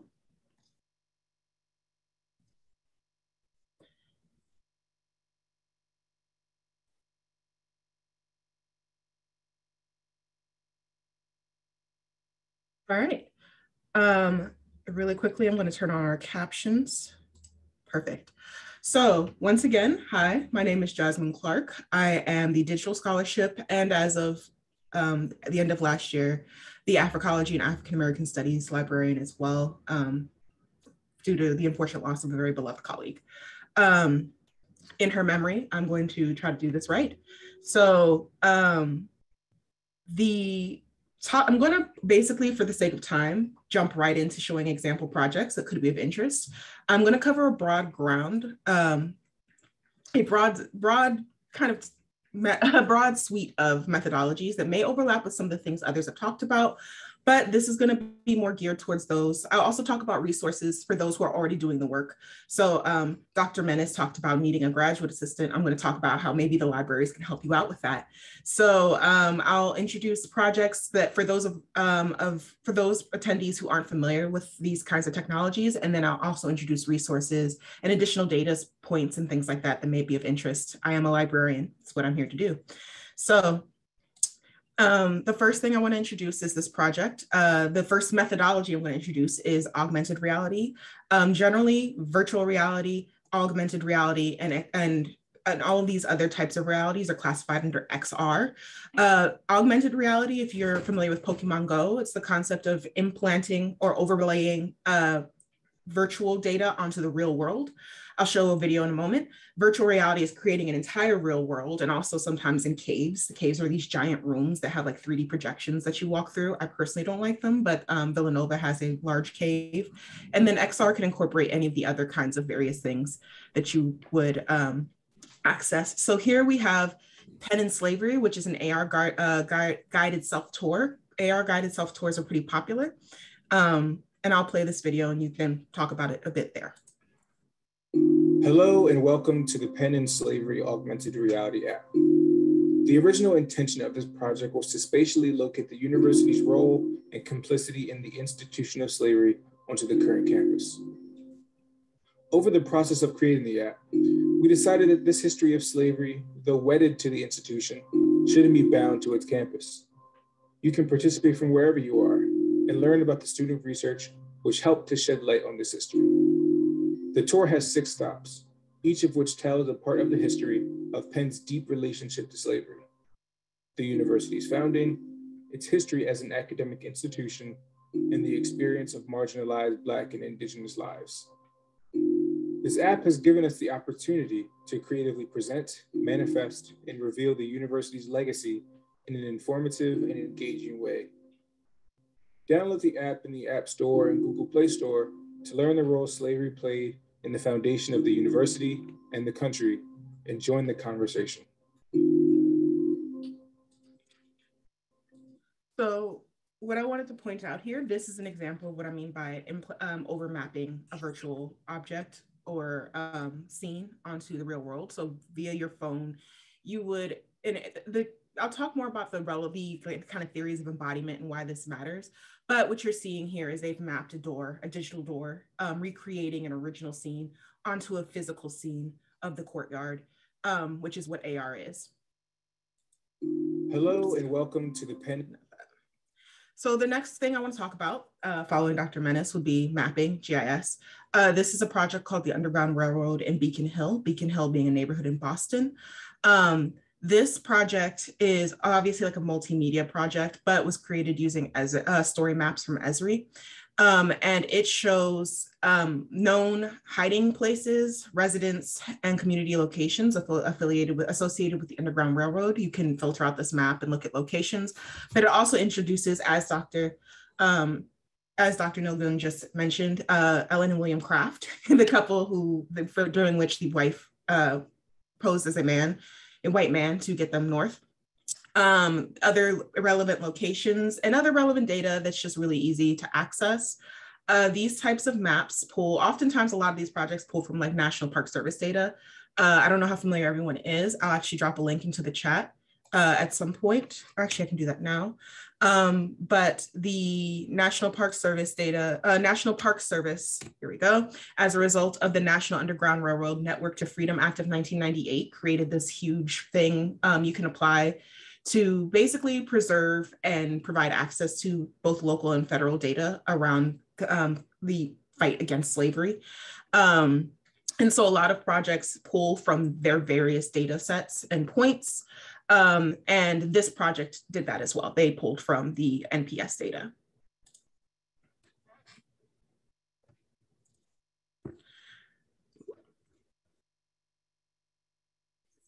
Letting me one moment.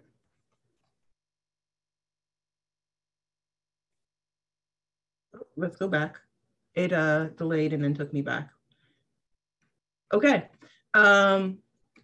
Perfect. Optical character recognition, OCRing. Here I'm introducing the project Chronicling America. OCR is basically an AI algorithm that recognizes text. Traditionally, it recognized print text, but there have been innovations. Abby Feinreiter, for example, has developed an algorithm that recognizes handwritten manuscripts as well. Obviously, it depends on the quality of handwriting, but this project in particular is an example of a giant project that uses OCR. This is the Chronicling America project, which is a partnership between the National Endowment for the Humanities and the Library of Congress. A number of institutions, organizations, archives, universities have uploaded and shared original newspapers from the time period dating from 1690 into the present. You can just search. So the thing is, traditionally, you would scan these newspapers and then you would have to manually search through all of them to see if it had anything relevant to you, right? With OCR, you can now, these are searchable. So what you'll see is I just did a quick search for Underground Railroad. I selected the very first option available. And you'll see, first of all, there are 9,614 results for Underground Railroad alone. Then I selected the very first result, and you'll see the first thing that pops up is an article talking about 26 slaves in 1 week. This person is very concerned. They say, don't know what the end of the week will foot up. All went by the Underground Railroad. And they said that this is a recurring thing that has happened. There have been groups, large groups of enslaved people passing through, and I believe this is Vermont, passing through Vermont. And these are white people watching this and just going, oh, look at all these Black people just passing through the state via the Underground Railroad. And so what this is allowing us to do now is say, and you'll notice OCR isn't perfect, but even though it didn't capture railroad, it did capture underground. So it still pulled information that I needed. This project is really useful if you want primary sources or a better understanding of the routes that people took, because you have newspapers from around the country chronicling this. You also get a lot of political views. There are a lot of articles, very anti-Underground Railroad, very pro. And this is, once again, the kind of value of OCR being available more broadly and commercially. You have network mapping and visualization.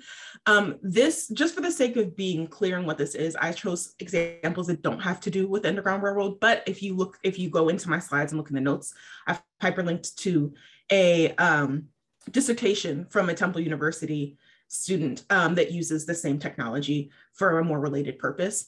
But what I want to do is just introduce this more broadly. Network mapping and visualization. You'll see on the left, there is a network cloud, and the circles are called nodes. The lines connecting them are called edges. The nodes represent individual entities, so people, locations, specific data points, and then the lines show the relationships between them.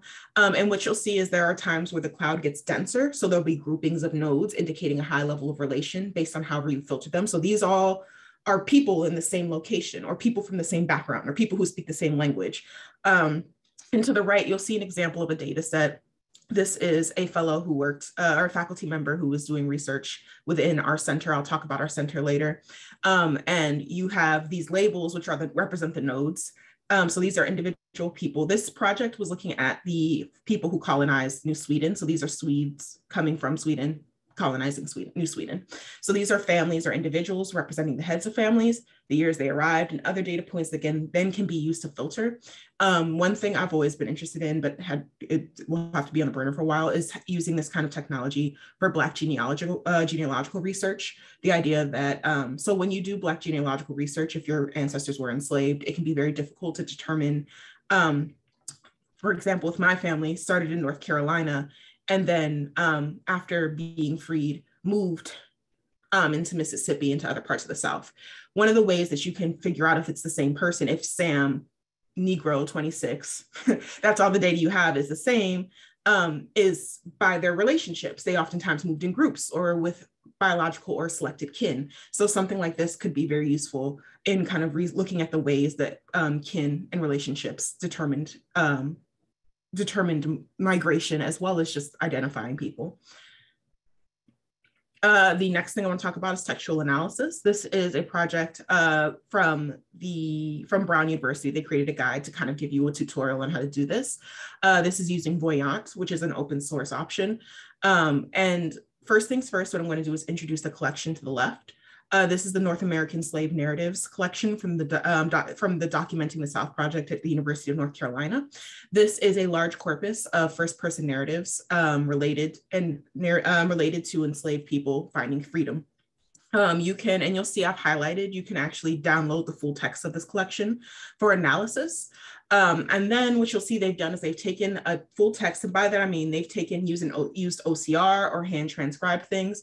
They've taken the text of these narratives, made them machine readable, like I showed you in the Chronicling America example, and then uploaded them into the software called Voyant. And what Voyant does is uses AI and a number of algorithms and other things to create word clouds. So what you're seeing to the right is a word cloud here is the frequency of terms. So man appears frequently, time appears frequently in this corpus, people. And what you can then do is filter out stop terms. So you don't want any other prepositions. And then also other things. So word frequency over here, you can see the frequency with which words appear relative. So you'll see people is very high. It's this people is blue, this very high peak. And also word correlations will show you what words tend to appear next to each other very often. You do use this kind of software. There are very expensive paid options that are typically used for industry to analyze like social media and things like that in terms of the business world. But what you can then do is these things called topic modeling or sentiment analysis. Topic modeling, trying to gauge the topic, key topics and things that come up. And sentiment analysis, trying to gauge the tones. So if people are talking about freedom, what are the sentiments around the discussion of freedom in these narratives, for example? And then, of course, there are traditional virtual exhibits and multimedia interactive projects. This is the Colored Conventions Project hosted out of Penn State.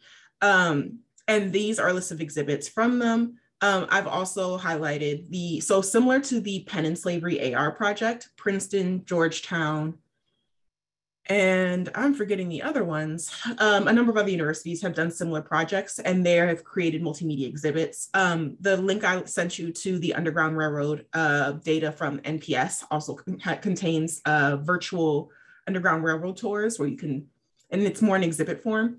A lot of these projects are made using Omeka. That's really popular and we host it here at Temple as well.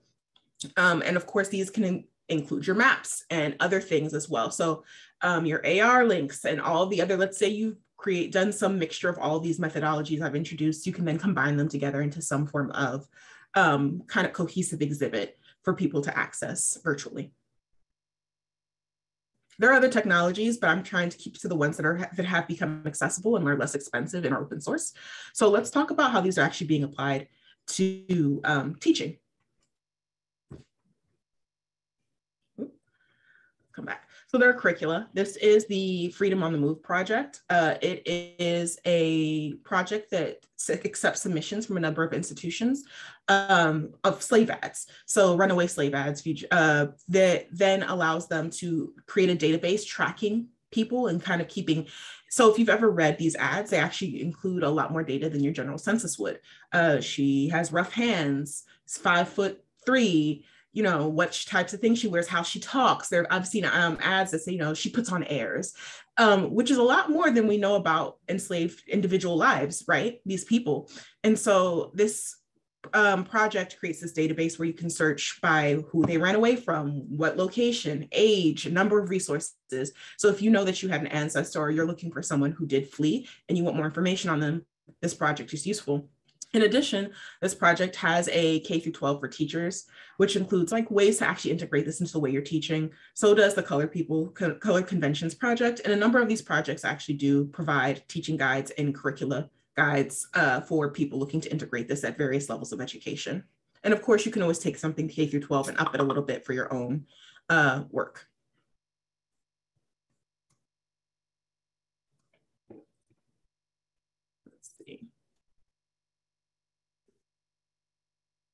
Sorry, I'm having some lag time here.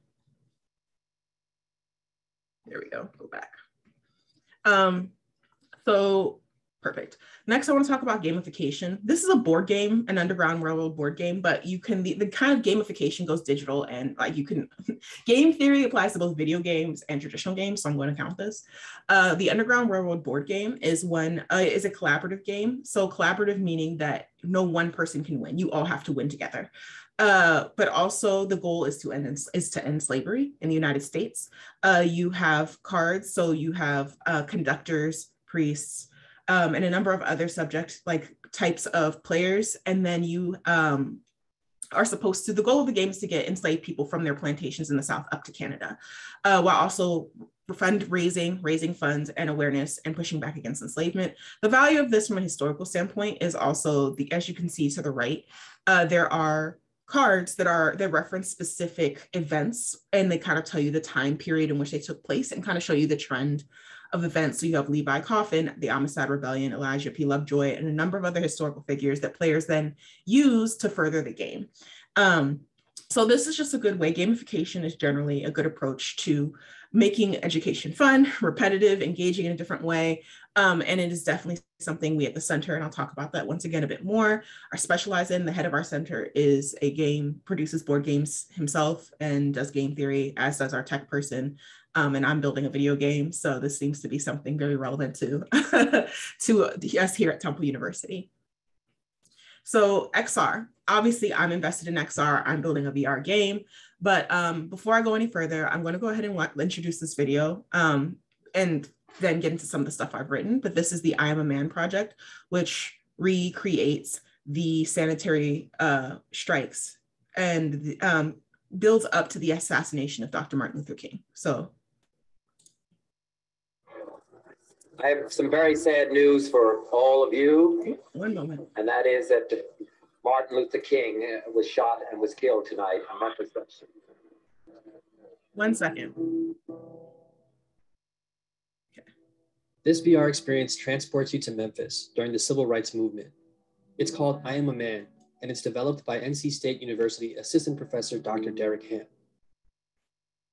Okay, I'm gonna push this back a little bit so this goes through. I was trying to do full screen, it did not cooperate. Give me 1 moment.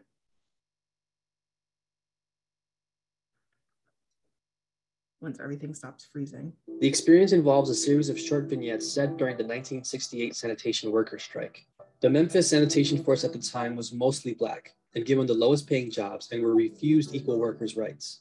The VR experience gets its name from the iconic signs that protesters held in the streets. I Am a Man was a slogan that was used and actually printed out on protest signs of these sanitation workers in Memphis who were protesting, wanting better pay, wanting equal rights on the job force. And that was the thing that brought Dr. King in the first place to support these men right before, of course, the tragic end of his life and the assassination of the Lorraine Motel. Sometimes, you would get threats, go back to work, this kind of thing.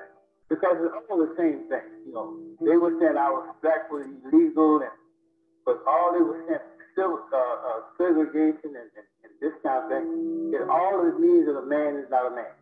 Those simple words, right, still made people very upset. You have to kind of take a step back and wonder, and even be reflective about even Black Lives Matter movement.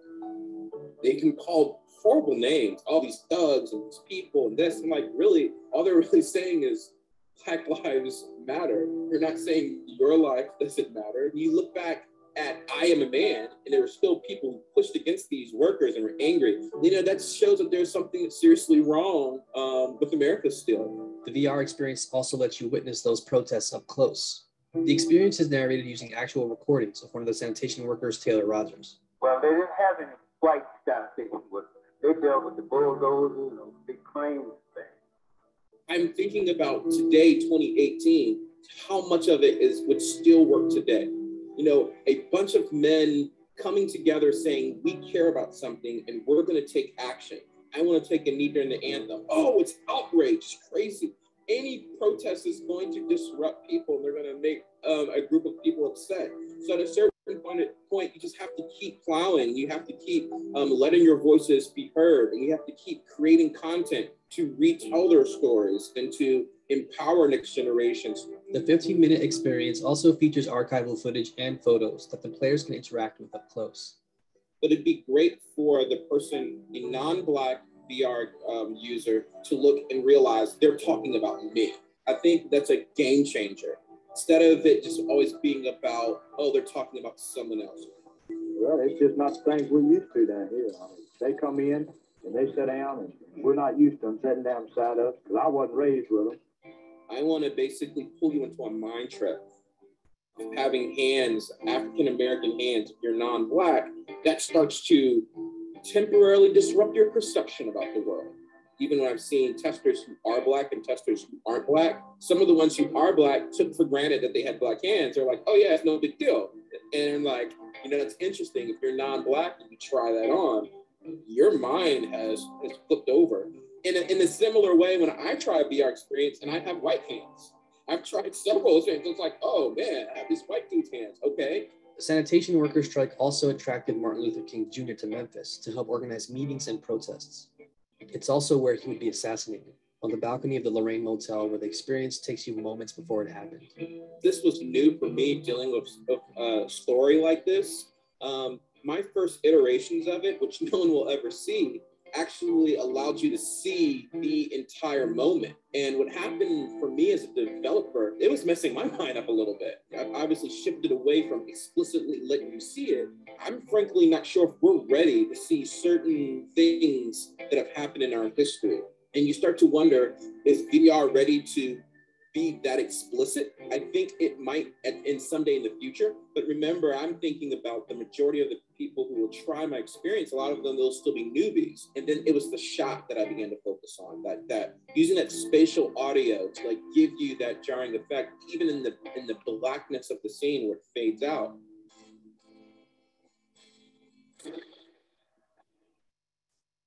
VR experience also grants the viewer access to the inside of Dr. King's hotel room that gives you a look inside what is normally preserved behind a glass barrier in real life. I dare ask, could we Okay, so I'm gonna kind of stop here.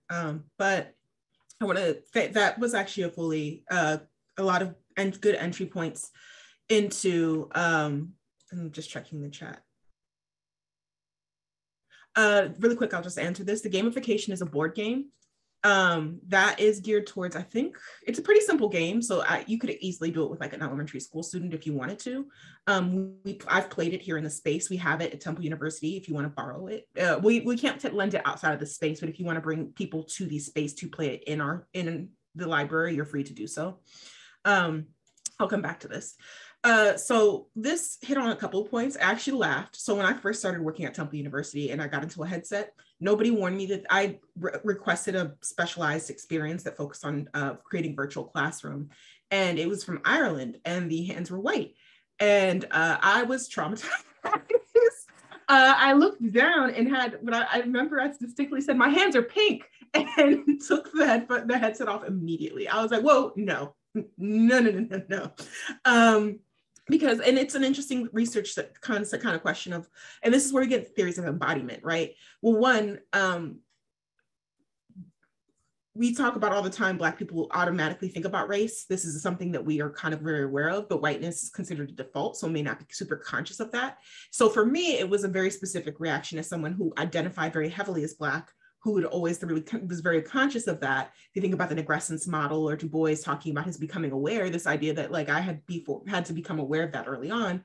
What is that? And he talks about this. What does embodiment mean for someone who's non-racialized to suddenly become racialized, right? So that's embodiment.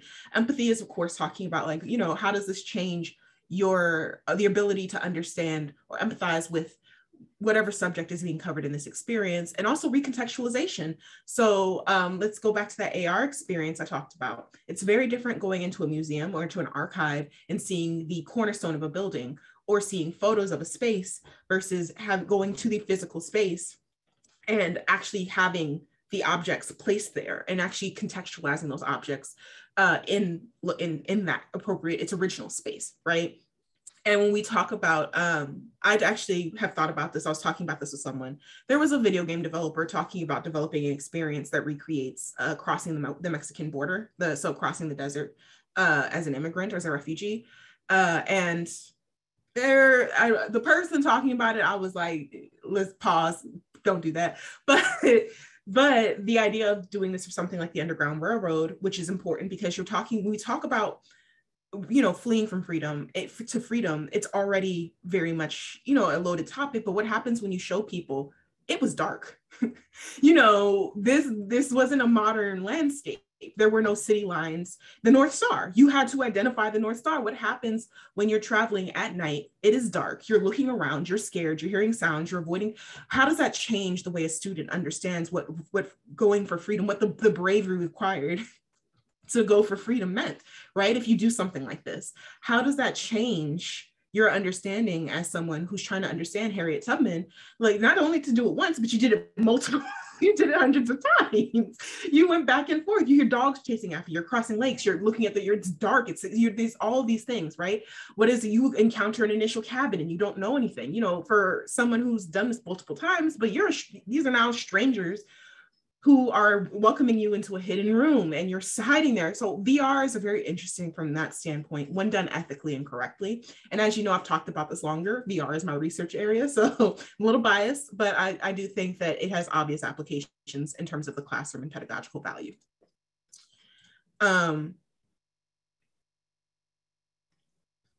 So I really quickly want to introduce multidisciplinary projects and spaces, so in digital research spaces. So many universities, including our own, have labs, centers and workshops, and these labs and centers oftentimes host these workshops to support digital research. They also usually produce projects.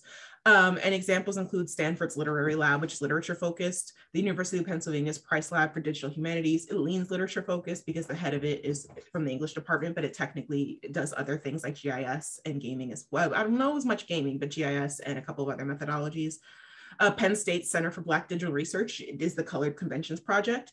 And Harvard's Meta Lab does a lot of really interesting, they have a relocation project where they created a user-friendly GIS centered that use census data project that shows you can filter out the qualities that you are looking for, and it shows you where most people are moving to for those qualities. So once again, if you have access to these slides, please go ahead, link and look around and poke around for these projects, but these spaces and centers, I'm going to talk about our own shortly here at Temple, offer a lot of resources.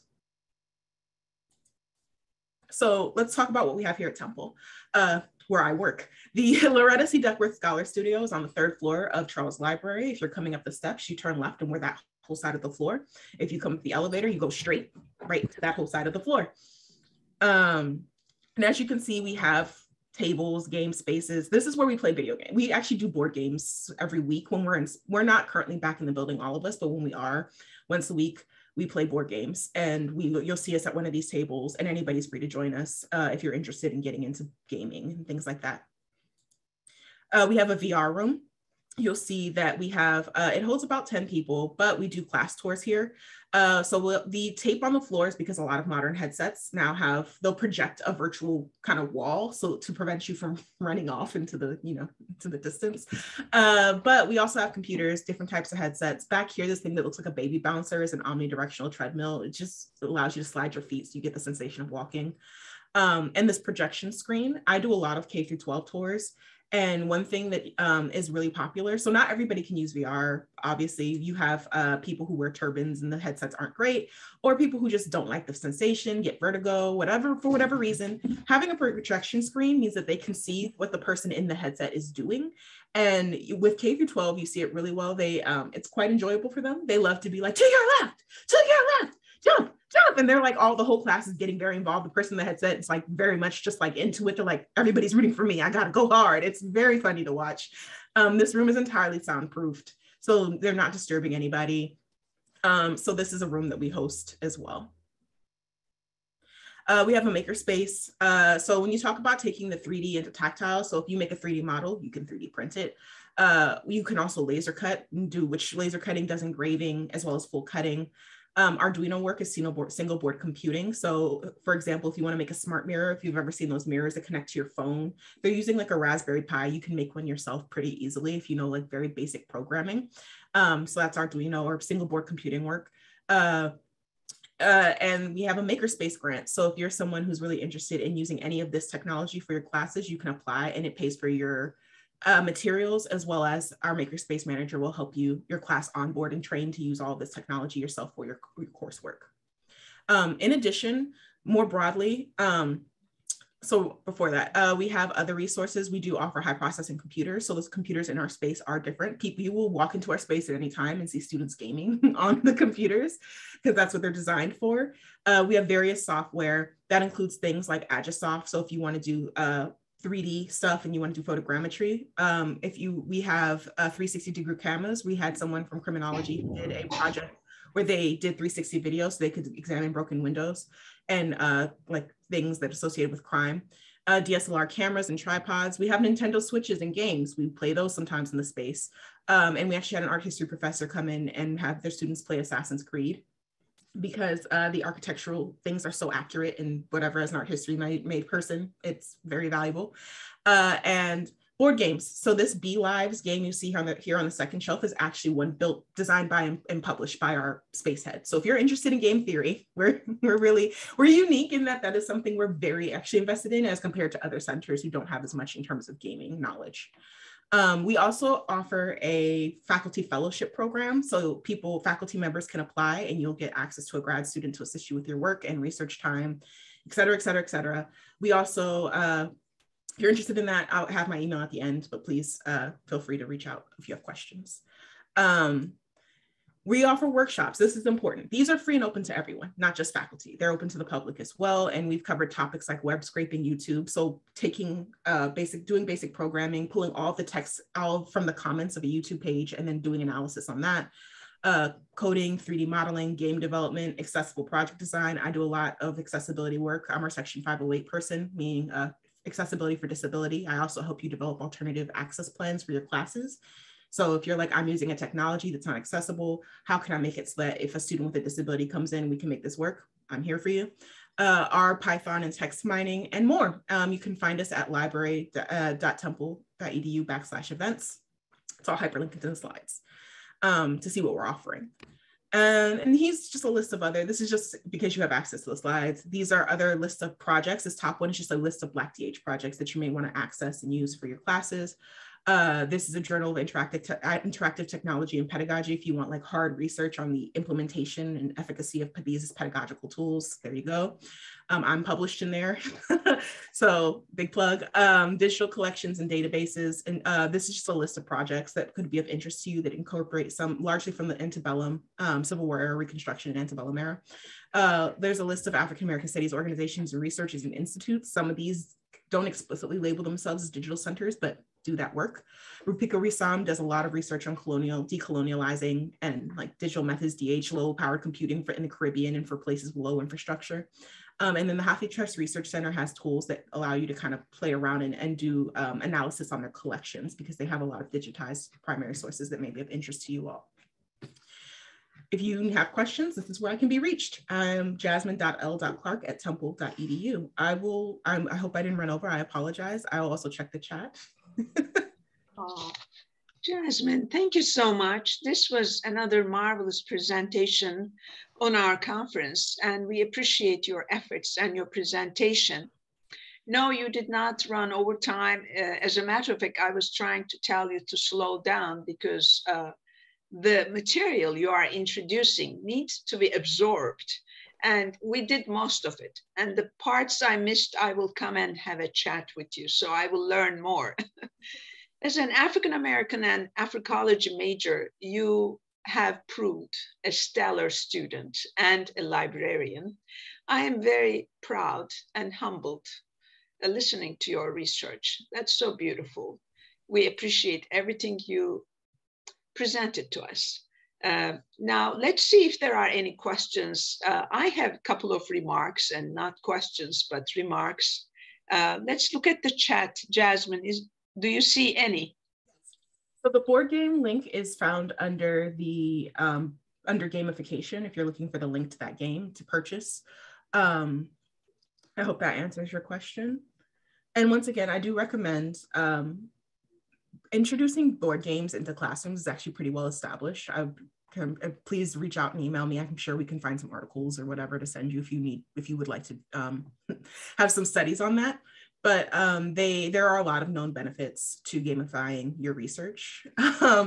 Monopoly is technically, that's what Monopoly was designed for. It was meant to be a critique on capitalism. How successful that is, there's research and stuff on that, but that's what Monopoly was designed for. So if you think about it, there are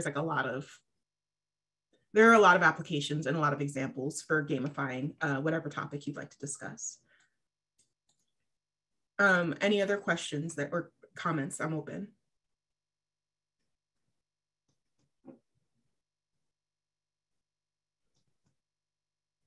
I'm sorry. Are there any questions, any remarks? I have one to open the floor for conversation and at the same time prepare our audience for the very exciting panel coming up. Meanwhile, I want to greet my colleagues. Dr. Dove, welcome. I see you. Thank you for attending.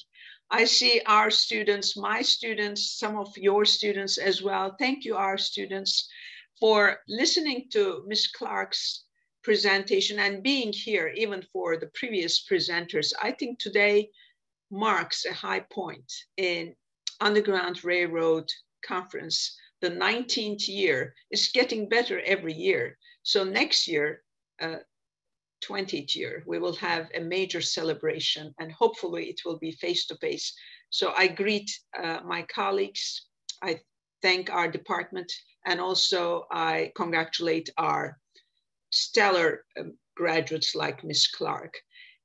We have a booklet in our department and it says, what can you do with this degree? So I would direct everybody to Ms. Clark and say, this is what you can do. This is what you can be. She's just one of our majors who has these highest credentials and knows everything about technology. Jasmine, I have a question. And this is, as I said, and then there are other questions coming up. So after you respond to this one, please look at the chat box and respond as much as possible.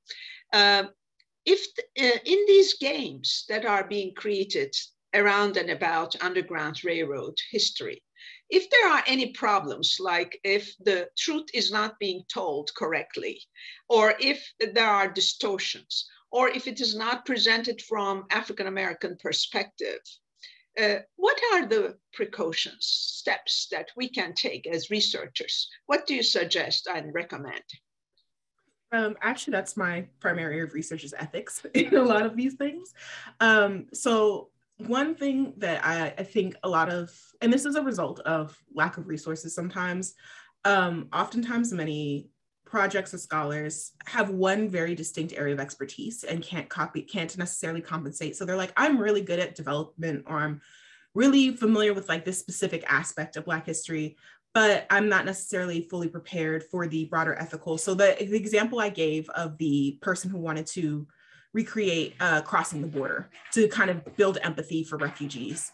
Great developer, has developed horror games where you're being chased. And so the idea, that's where they got the idea of being like, you know, terrified all the time, but no firsthand experience with migrants, no firsthand experience with understanding, you know, how do you even communicate why you would leave in the first place? Why go through this terrifying experience? Well, then you would have to get into what are people experiencing in their home countries, right? What are they seeking refuge from?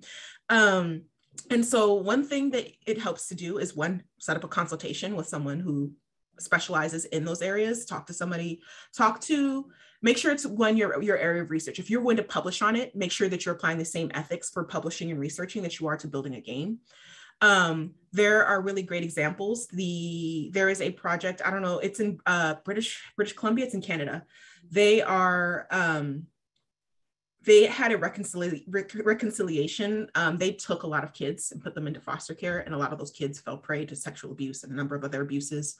And they worked with the children from that system and created a VR game that recreated their narratives. So what they did is they didn't make up the story themselves. they worked with the people who already had those stories and then kept those people on as advisors throughout the entire project, through the grant writing process. The process is actually a reconciliation project for the Canadian school system. So this will be integrated into classrooms. And they kept them on through that entire process. So what you do is you enter the headset, you listen, you actually meet the people. So they do a 360 video first, and the people, they show these they're now adults, but former children who were in this kind of hellhole, to be honest. We're being frank. Driving up, talking, hugging each other, showing the human, like these are people, and then they start talking and narrating, and you listen to each of their stories, and you can select a storyline that is associated with each person, and then you listen to their story and they recreate it. And some of these stories are horrific, and some of them are just day to day, like they'll say, you know, we had one bathtub for all of the kids all day, and we were playing in the mud all day. So the water, the later you bathed, the murkier and muddier the water got, just over and over again. And they show the water over time getting darker and darker, and you're just watching this. And it's meant to just, so when you're getting into sensitive topics, the first thing is agency, and ensuring the agency of the people you're talking about and whose stories you're talking about, but always go back to them, show them what you're developing. They show them how make sure that it's accurate to them, make sure that they're thinking it through. Even with the example of I Am a Man, he talks about it. He's like, I initially showed him being shot, and I realized I was getting messed up.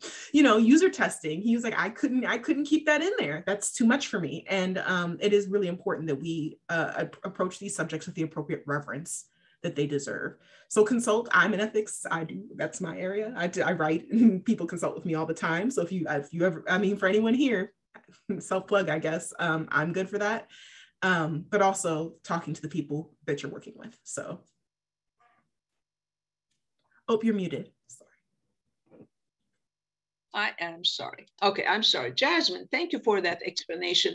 A part of that question still remains unanswered.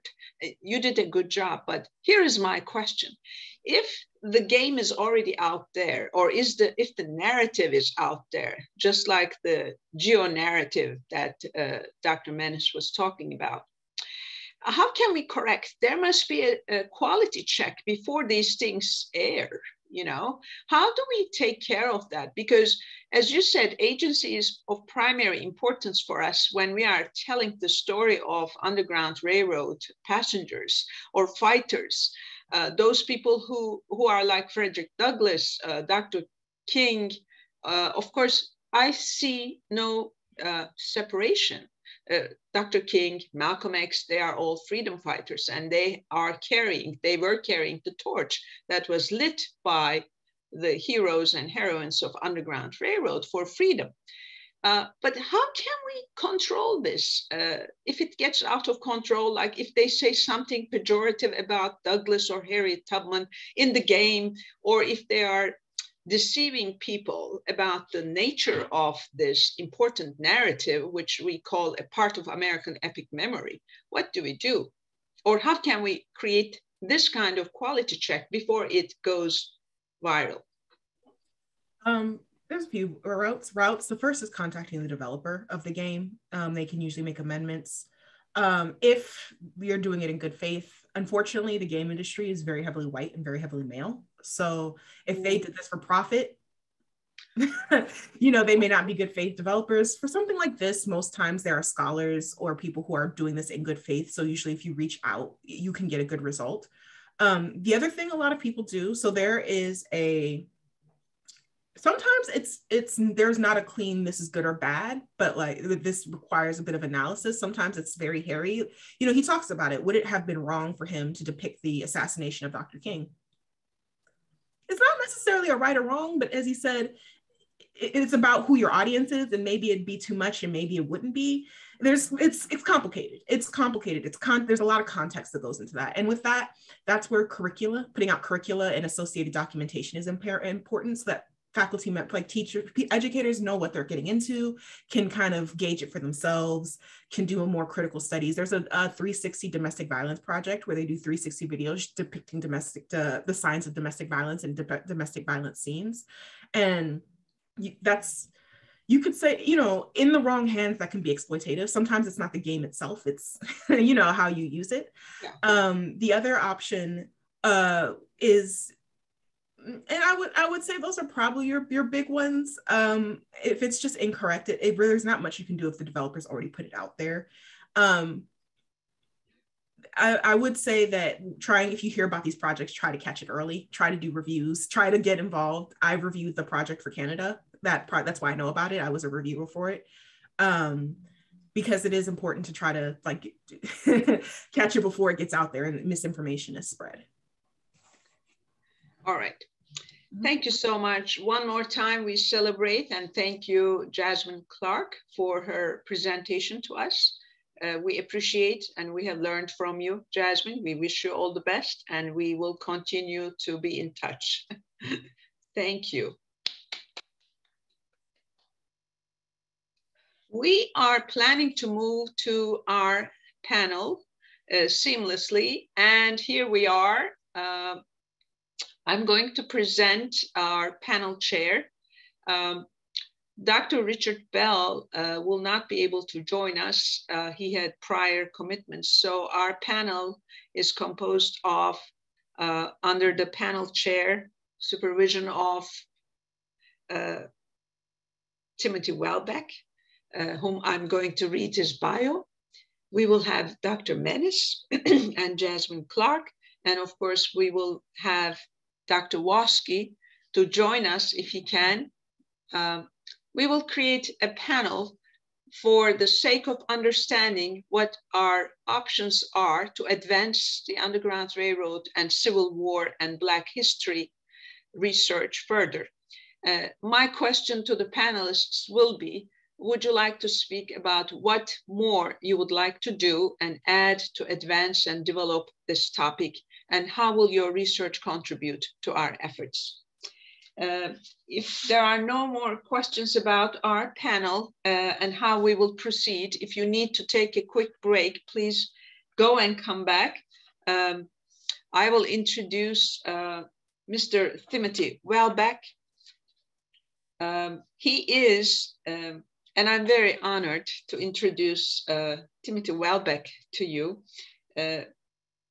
Timothy Welbeck is the incoming chair of our very prestigious Anti-Racism Center at Temple University.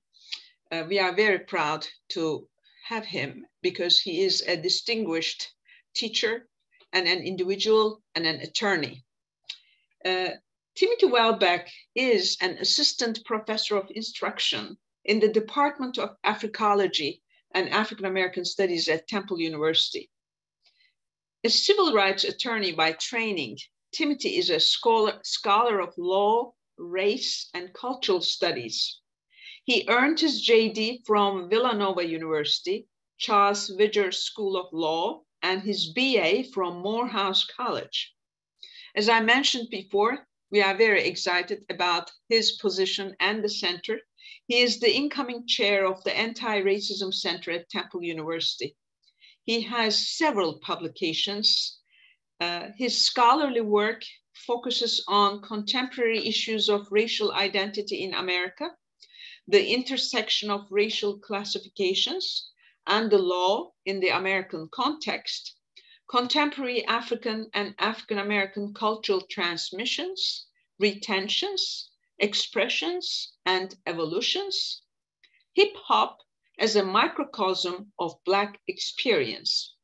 I have to include that his classes attract large crowds. He usually teaches in one of those large classrooms and he does such a great job. His teaching evaluations are exemplary.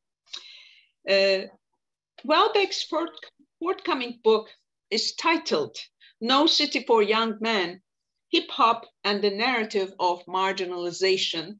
This book may already have come out, so my information may be a little older. He will correct me if necessary.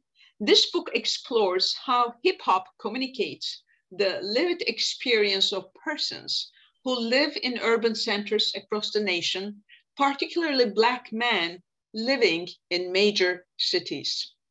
I'm happy to introduce Mr. Timothy Welbeck as our panel chair, and we will follow his directions and this will be the last session of our conference, but of course not the last word is said until he introduces the panelists and starts the conversation. Thank you, Timothy. Thank you for that gracious introduction, Dr. Okur. It's a pleasure to join you and the rest of our colleagues here today for our 19th annual Underground Railroad Conference. It's a pleasure to be able to come before you all today and have our esteemed panel share some of their insights and research and the like. And so, Dr. Okur, if I understood you correctly, Dr. Bell is not joining us? I think she muted herself. I'll just wait. Okay, but it's okay, but we are joined by Dr. Jeremy Mennis. Dr. Jeremy Mennis is an expert in geographic information systems and science and its application to health and environment. His research focuses on geographic information science-based modeling of neighborhood, environmental, and social contexts of health behaviors and outcomes.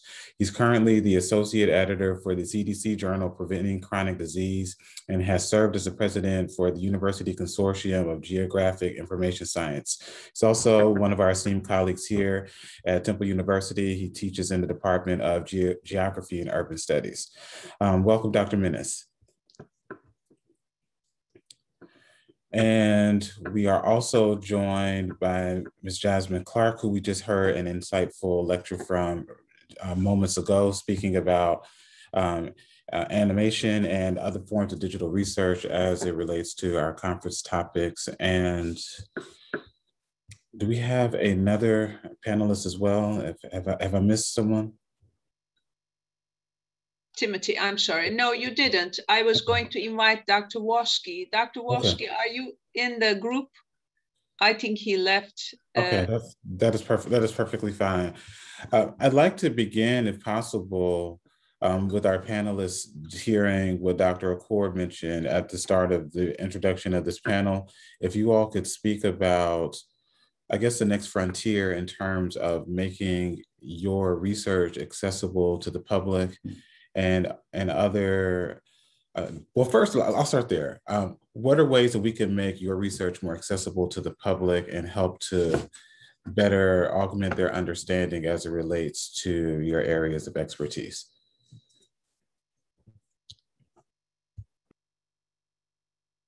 I'm happy to answer. So I'm actually writing a grant now for the project that I'm leading. I didn't talk about it as much because I was focused on Underground Railroad focus, but the Virtual Blockson is a VR game that will recreate the Charles L. Blockson Afro-American Collection space, and then have different modules added onto the game over time. It is geared towards teaching high school seniors African-American, well, primary source literacy, so how to do their own research, with the idea being, if you're familiar with Dr. Blockson's story, when he was a child, he asked one of his teachers in elementary school what Negroes had contributed to history, and she said nothing. They have no history, and that pushed him into a lifelong history of collecting that built what is now a collection of over 700,000 items from the African diaspora.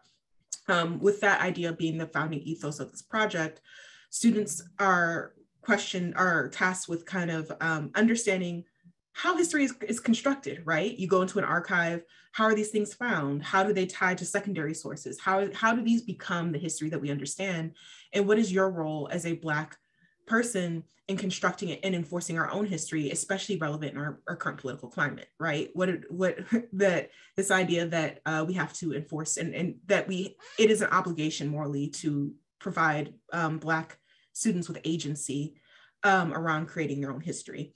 And I think a huge component of that is one, also there's a lot of archival literature. I'm an archivist by training. So there's a lot of archival literature around why Black students don't go into archives as comfortably, because the archival profession is about 90% white, 95% white. So you walk into an archive that you were historically banned from until very recently, where there are no Black people, all the portraits on the walls are white, and the way things are organized are all centered around whiteness. And so the idea is to introduce them to a Black collection in a Black space, but to still give them the understanding of like how you enter an archive, what you're supposed to do and all of that. That's why gamification is so interesting to me, because it's the idea of how do we take high level research that maybe is kind of designed for other scholars. That's you're writing and publishing for your peers. And how do we make it publicly accessible? How do we make it something that an elementary school can pick up and play as a board game or play as a VR video game, or that can make it fun for them to conceptually learn and retain that information? So for me, gamification is a major part of that public aspect part. Thank you for those remarks, Ms. Clark. I think that was very insightful. Dr. Mennis, did you want to add to that? Sure, I'll jump in.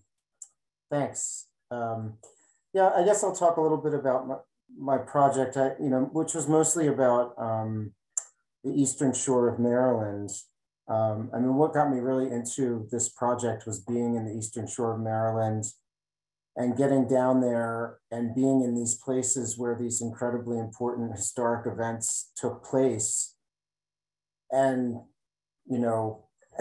it's just like being there and there's like a little sign or something like, the birthplace of Harriet Tubman is here, and I'm just standing on the side of a road, or this is where, Harriet Tubman helped her parents escape, and it's just, you're just in that road. And I was so struck by that, and, imagining what it might have been like, at that time in that place. And it's interesting because that area, particularly Dorchester County, it's about the same population as it was in the 1850s. Like I looked at the census numbers, it's like 30,000 people in Dorchester County now. And according to that map that I digitized, they had census information. There was about 20,000 people then. And Cambridge, the town, is much larger now than it was then. So I think the population of the rural areas may have been even more at that time. And I don't mean to go off here too much. There's just a great opportunity for developing public history around this area down there because it's so rich. And there is a lot going on right now.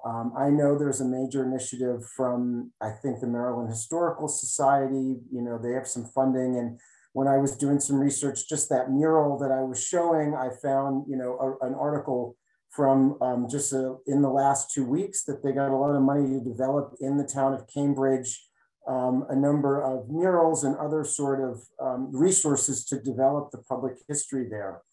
How I can contribute to that is a question for me. I don't know, and I'm open to hearing ideas, frankly. I mean, Dr. Clark mentioned story maps and the ability to use some of these kind of visualization and mapping technologies to tell a story and narrate. And that's a very, popular approach right now for integrating kind of geospatial technologies with communicating popular information, communicating to the public and so on. And I think there's it's that narrative approach. I mean, talking about coordinate systems and topologic integrity isn't going to help me very much in the public history domain. So I have to figure out how to do that. And I'm hoping to make some connections. But for me, when I visualize in my mind what that could look like, it's about an interactive display where people can, interactively visualize like, okay, you're here,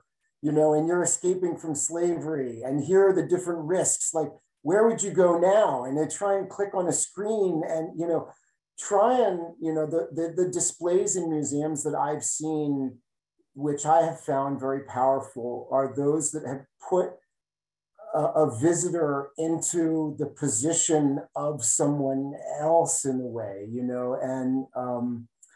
and so if there's a way to do that using these technologies, I think that would be, really kind of compelling.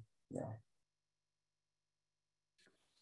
Indeed, and I think that is a good segue into even, I guess, how we can continue this conversation just in how technology is changing our ability to be able to document our current reality and the like. Dr. Mennis, you are a expert in geographical information sciences, and so a lot of that is in your area of expertise. Can you talk about this field of study, particularly as it relates to documenting historical processes and even how you go about being able to bring about the various forms of technology to help capture historical arcs and contemporary trends and the like? Yeah, sure. Thanks for the opportunity to talk about that. I mean, that's, you know, GIS is really my bread and butter, obviously, not history or African-American history. I think there is around digital humanities and spatial history a real initiative in using geospatial technologies for these kinds of projects. I talked about a couple that I'm aware of. Cheryl LaRoche's work around the Underground Railroad, and Alberto Giordano, who's a friend of mine who's done a lot of great work around the Holocaust. And there was a big initiative around digitizing the Holocaust maybe 10, 15 years ago. And a lot of work came out of that, a book and several different projects. And, you know, the challenge, of course, is about data and representation from historical sources, you know, and, you know, frankly, for most of the work that I do, which is not historical research, but, you know, current, I'm like, give me the data, you know, like I just go download it, you know, and I find it and I try and get it from administrative sources. It's a whole different game when you're, you know, doing this archival research. And, you know, I've been online just like, where can I get a map from 1830? I mean, literally, I'm like writing people at the Maryland Historical Society, like, hey, do you have a map? Like, I gotta drive down to Dorchester County Historical Society and talk to someone. And, you know, what Dr. Okur was saying about, like, in all of these places, they have archival materials about narratives of individual people, you know, stored in letters and documentation and so on. So, you know, that is really not what I have a lot of experience doing. So you know, one thing that comes to mind is the importance of, you know, collaboration, because people in my geospatial science world have these incredible skills with the computational part of it. And I really have so much fun thinking of ways to realize these archival and historical materials in a digital way to make them analytically useful. And in my brain, I have all these tools. It's like I have like a toolbox and a hammer looking for a cool nail to hit, you know. And a lot of GIS people are like that, you know, they're tool experts, they're methodological experts. And so developing these kinds of collaborations is just, you know, so important. And I'll just give like a kind of, not to toot my own horn, but an advertisement for my organization, University Consortium for Geographic Information Science, which I'm really active in. And, you know, we had a focus on digital humanities a couple of years ago. And I just think, gosh, if we could just get these GIS people together with, you know, historians and other folks in the humanities or people interested in these topics, the progress that we could make is really exciting. But building those networks of collaboration are challenging. That's why I'm just so happy to be able to participate here. Thank you so much. Thank you so much for that, Dr. Mennis. Can I say something? Absolutely. Thank you so much. I have one student in the audience, a graduate student, as a matter of fact, a candidate for PhD. He's writing and finishing his dissertation. Jordan, are you with us?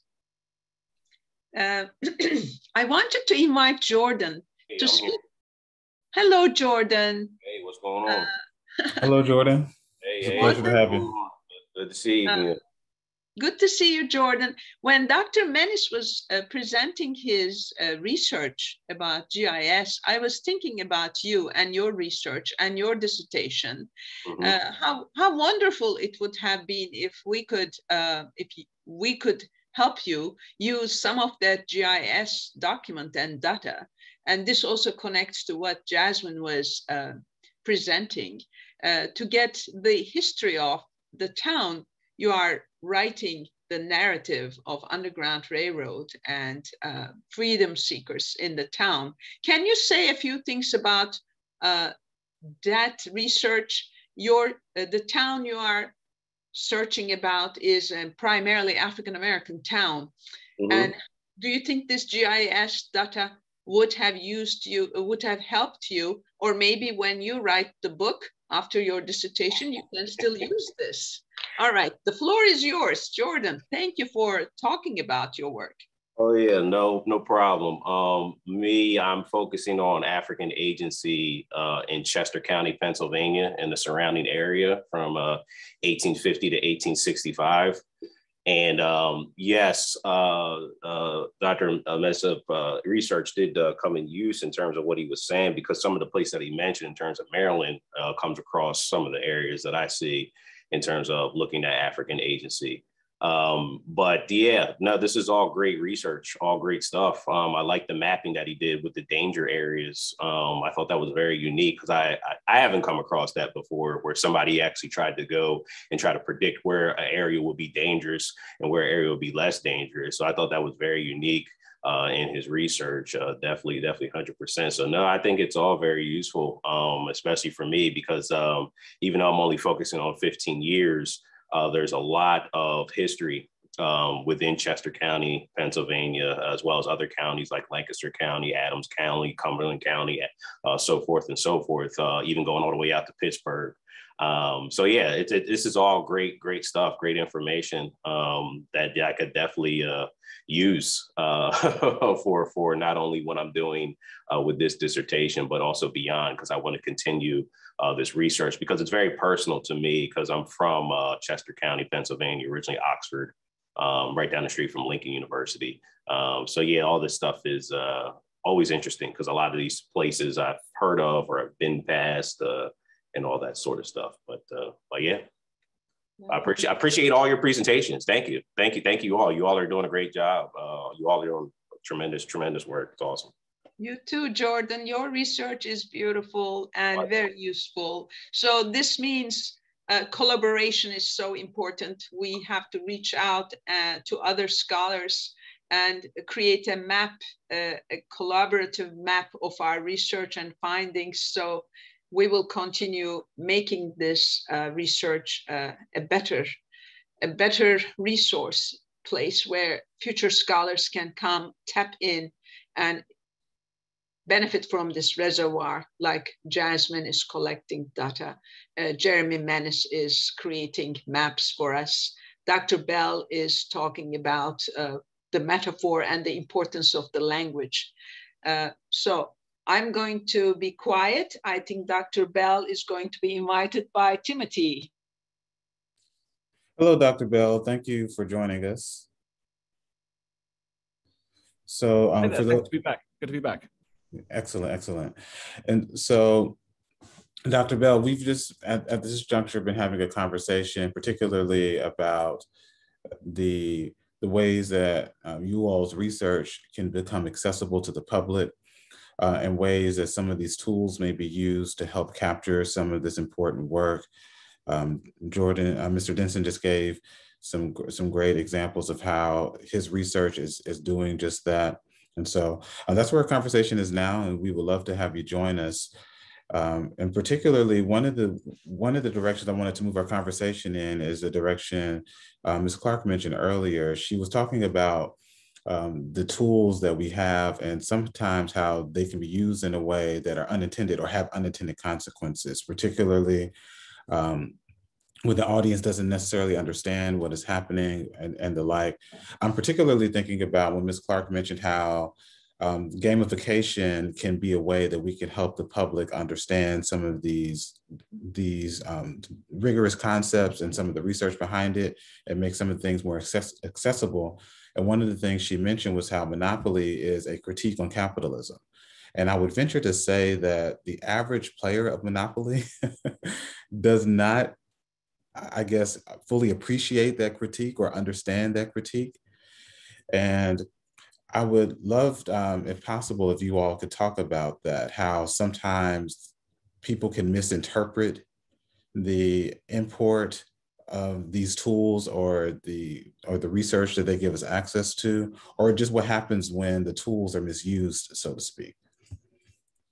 Yeah, that's a big topic, isn't it? And first of all, folks, I had another engagement since 10:30. I just logged back in, so I'm flying blind here, having missed the last 90 minutes of this important conference. So my apologies for that. I feel like I'm talking with my arm tied behind my back because I didn't hear a lot of what's been happening this morning. What do I think about that? Yeah, I think the past is a complicated place, right?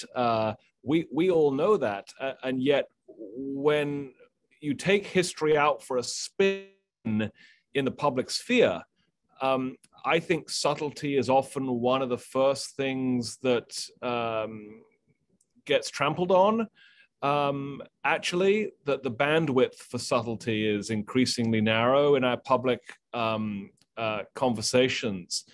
And so, so for instance, the movie Harriet, showcasing Harriet Tubman's extraordinary life and career, which came out right before the pandemic. It's one of the last movies I think I saw in theaters back in 2019, is, I think, historically quite problematic in lots of ways. It gets enormous things, important things wrong about Harriet Tubman's life. It's, as far as I can tell, it's based on a hagiography from 1869 rather than from modern scholarship. And that historical advisors like Kate Larson didn't get any sort of script approval on it. So we're left with a sort of, mythological mess, though very well acted, by the way, by Cynthia Erivo as Harriet Tubman. And if members of the general public, who are a group it's very easy to talk about as a homogenous mass of people, right? Oh, we all know the general public. There are lots of different people. But when the general public confront a movie like that, that might be the only time they've engaged with the Underground Railroad since their K-12 educations, perhaps. And they can walk away from it, walk away from that piece of Hollywood cinema thinking that they now have a superior and accurate and useful understanding of that. I think, Hamilton the musical functions in broadly similar ways, right? It comes into the into Broadway with the stamp of approval that it's based on Ron Chernow's prize-winning biography of Alexander Hamilton. Therefore, it must be true and accurate. Yet, of course, as we all know, when it comes to slavery, when it comes to women, when it comes to working class people and the politics of immigration, it gets countless things back to front. And so what we're left with is the sense that the public sphere is still a very treacherous place to talk about history before a general audience, because it's hard to convey nuance and subtlety, especially when confronted by, heavily monetized commercial vehicles, which privilege entertainment, I think, over accuracy. So I come back to the classroom, really. I think classrooms are such important spaces because we have a bit more time, we have a bit more freedom, we have a bit more focus to set up DH projects, for instance, and say, these are all the complicated things they're trying to do. Now that you're armed with that information, go play around in the sandbox and see what you can learn. And, people who are properly prepped to use DH tools or to see a Broadway musical about the first Secretary of the Treasury often get more out of it than those who confront these things cold. So if I'm winding up to any sort of point here, and I'm not sure that I am, it's that classrooms remain incredibly important, and we shouldn't assume that everything can be fixed by the perfect product aimed at the public sphere, because the nature of the public sphere is an arena in which subtlety is still not very much valued, I don't think, whereas hopefully classrooms are still places where hard and difficult conversations can happen.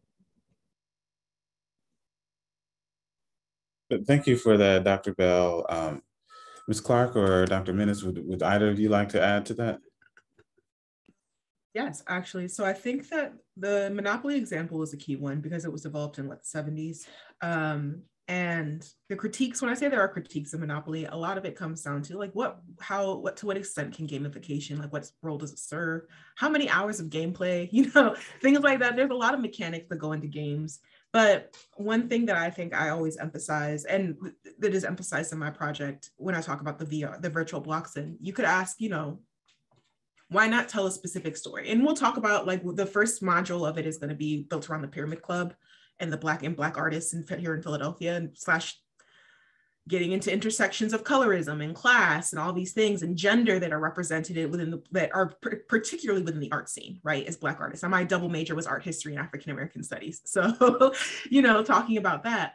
But the key part of what the basis of the game is not necessarily the art, and it is a key part, but the basis of it is the methodology behind all of that.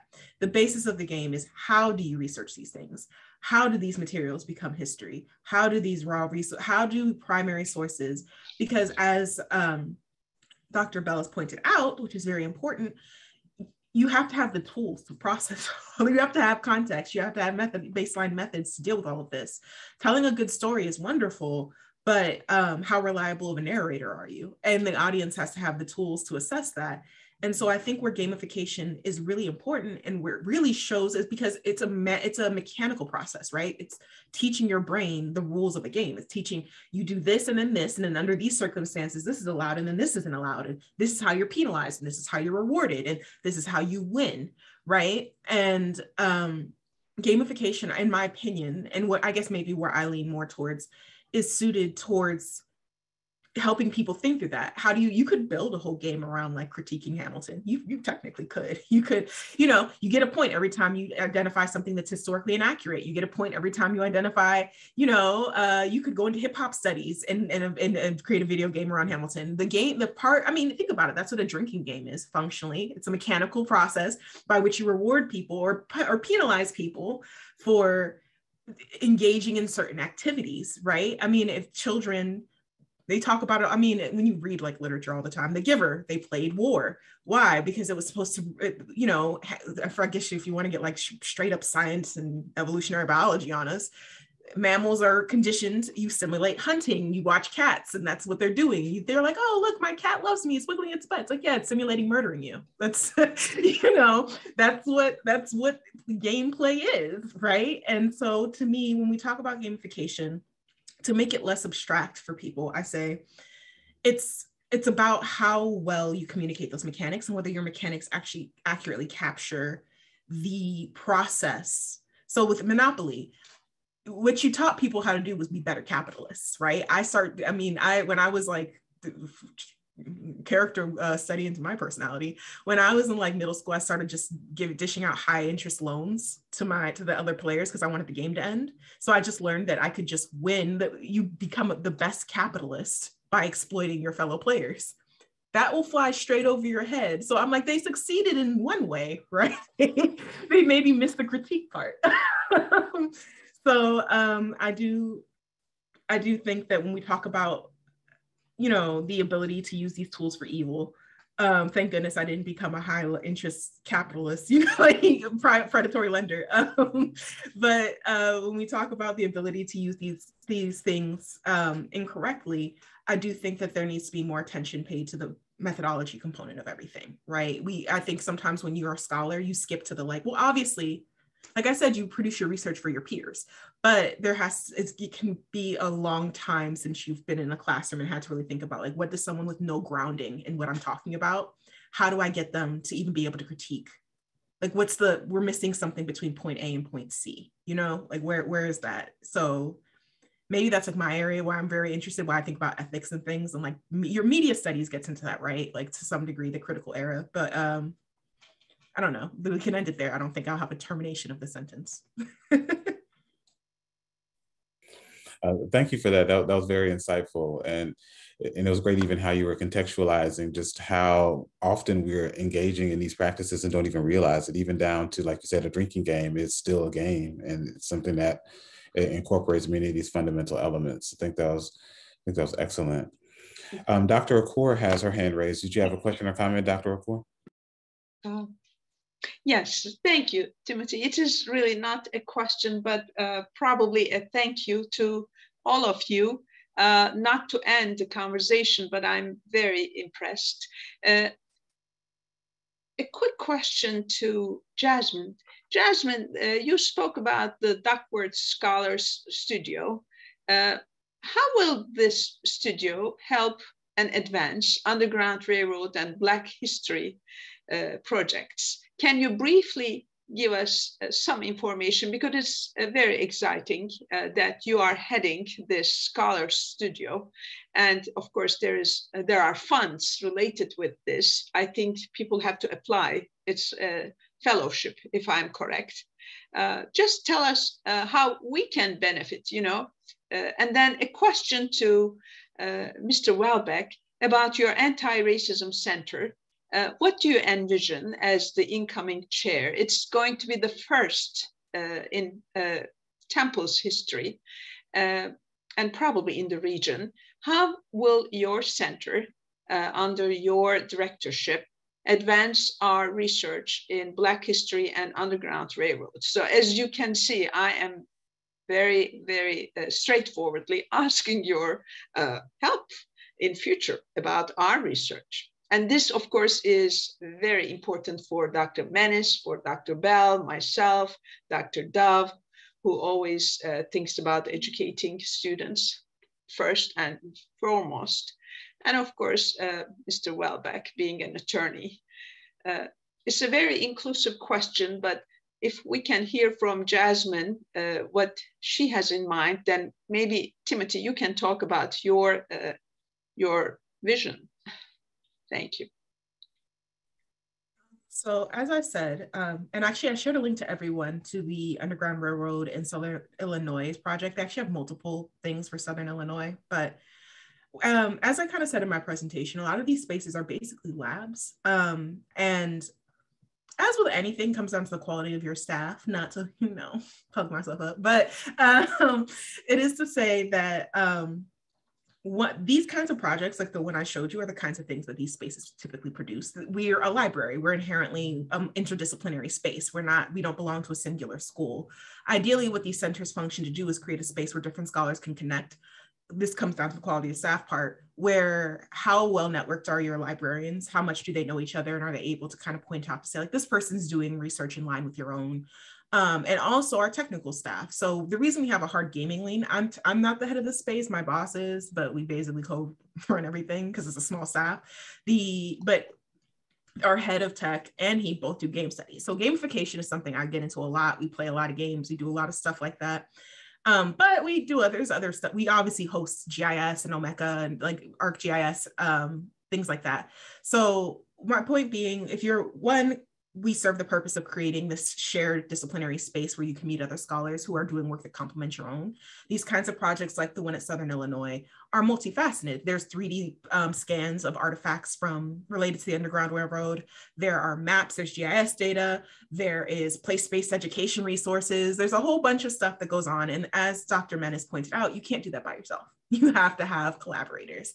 In addition, yes, there's grant funding for, so for example, with the Makerspace grant, we had one of our former staff was an art historian and focused on Norse history and 3D printed. You can do filaments. So if you don't know how additive 3D printing is, additive meaning you build it up as opposed to carving away. Additive 3D printing, you run a filament, which is usually made of some sort of polymer like a plastic, through a superheated nozzle that then deposits it and builds it up into a full object. Those filaments can include wood, metal, different things integrated into the plastics. And so what she did was she 3D printed using a metal-based filament, an axe head, and then you can actually stain it. So she made it look rusted, and she recreated this thing from a museum and had students then able to actually handle it. So part of a Makerspace grant would be doing things like that. We have faculty using MadMapper to create 3D projections on their walls. And so we offer, you can write a grant and a proposal. You can talk to me, or I can redirect you to whoever would be best to talk to you about how to write that, what goes into that. And then we offer funding for you to use our resources. Also, I do integrated instruction. So Dr. Neumeyer here at Temple University is an art history professor. She does Islamic architecture from going into Turkey all the way over into where's her regions? Up into the Middle East. And I teach a SketchUp class. I helped her design her course. That SketchUp is a 3D modeling. You create buildings. So I helped her design her assignments in her course, and her students come into the workshop, into our space. I teach them how to use the software and help them with their projects. And then they're graded on it, and it gives them like a conceptual, they can walk into their 3D models. So they then use our VR space, put on headsets, and go into the buildings they've created. And that helps them have a better understanding of what Islamic architecture, how these spaces are constructed, what they look like, the garden designs, tile, whatever they want to focus on. And I do stuff like that. So if you're like, oh, how do I integrate this into my coursework? You can come talk to me. We'll figure it out. It's a very lab-free kind of space. So if you're ever like stuck and you're like, I don't know how to find something, or I don't know how to integrate this into my teaching, or I don't know whatever, we're here to consult with you. So that's the value of our space. In terms of Black, I'm Black, and I make sure we do Black stuff all the time in our space. I'm it. We have Sinatra, who's here as a postdoc, but one of my mission when I came to it is everybody who worked with me as a white man. I was like, we're going to be doing a lot of Black TH. The virtual blocks and is my baby, and I've dragged them all into it with me, and they're willingly now. But so I do a lot of focus on Black TH specifically. So if you have like Black TH questions, I'm pretty adept. I think I can help you. So thank you, Jasmine. Thank you very much. Mr. Welbeck. Yes, thank you, Dr. Okur. So in terms of how my vision connects to efforts like the Underground Railroad Conference, one of the chief visions for the Center for Anti-Racism Research is fortifying the public's understanding of not only the work of anti-racism, but how the work of anti-racism connects to the broader thread of the quest for liberation from some of the systems and structures in the United States that disenfranchise people based on some of these arbitrary classifications. As it relates to that, Dr. Asante and Dr. Dove wrote a great book, Being Human Being, that talks about this very notion about the historical arc of how we have created these arbitrary classifications that have no biological merit, but they have very real and tangible impacts on everyday society.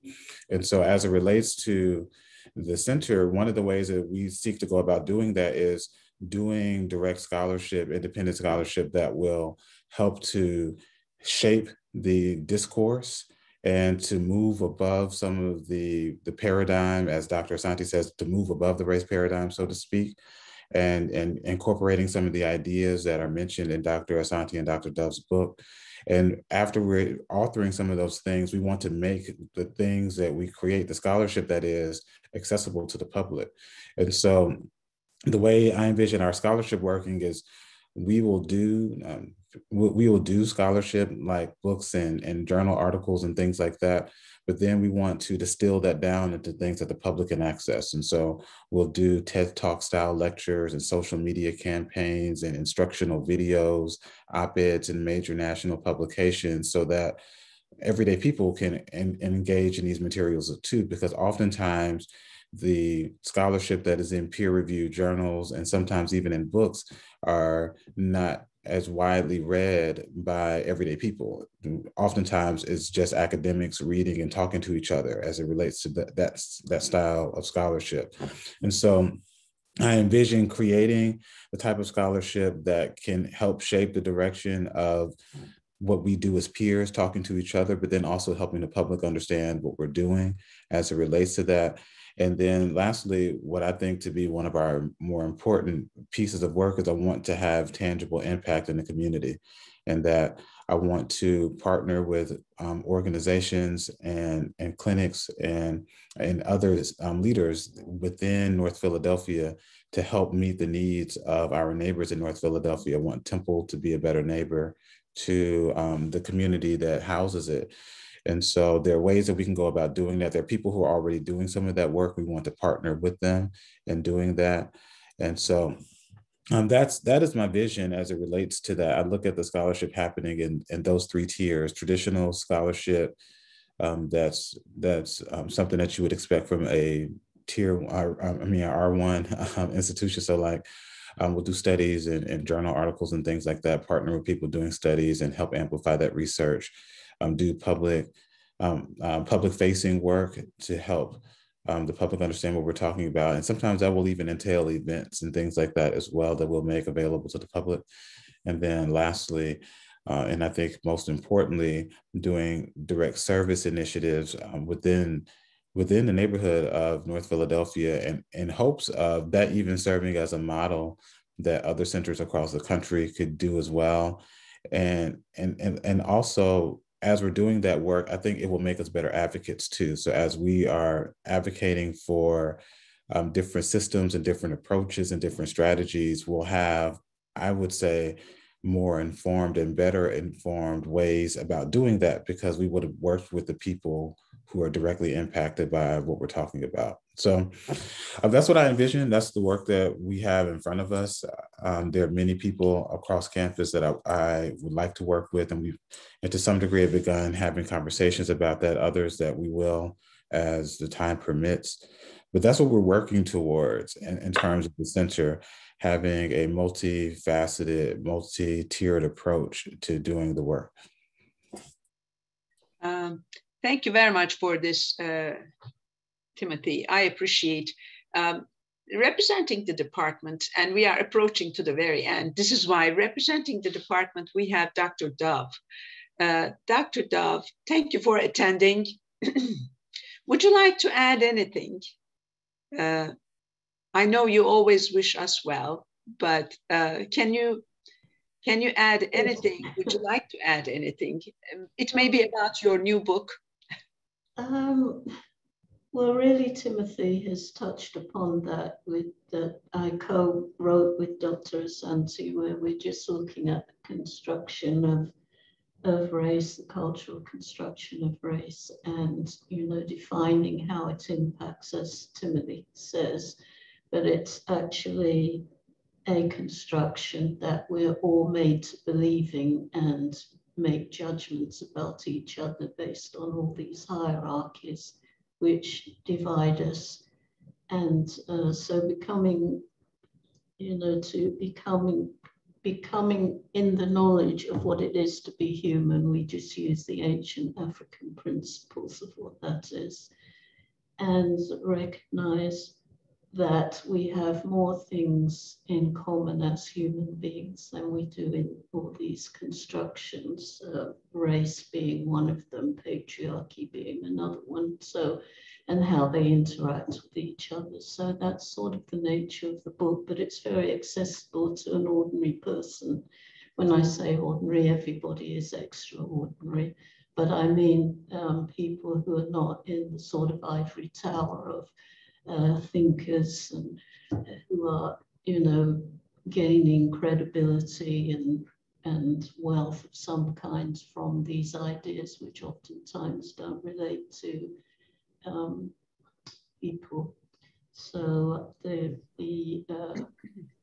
center will be absolutely wonderful to cater to the needs of people, and we feel very strongly, as you know, in the department, that is the missing link in a way, and to make this connection will enable us to work with the real issues that people are having to deal with. So there would be sort of roundtable discussions that would be inclusive of people in the community. It might be about issues about women,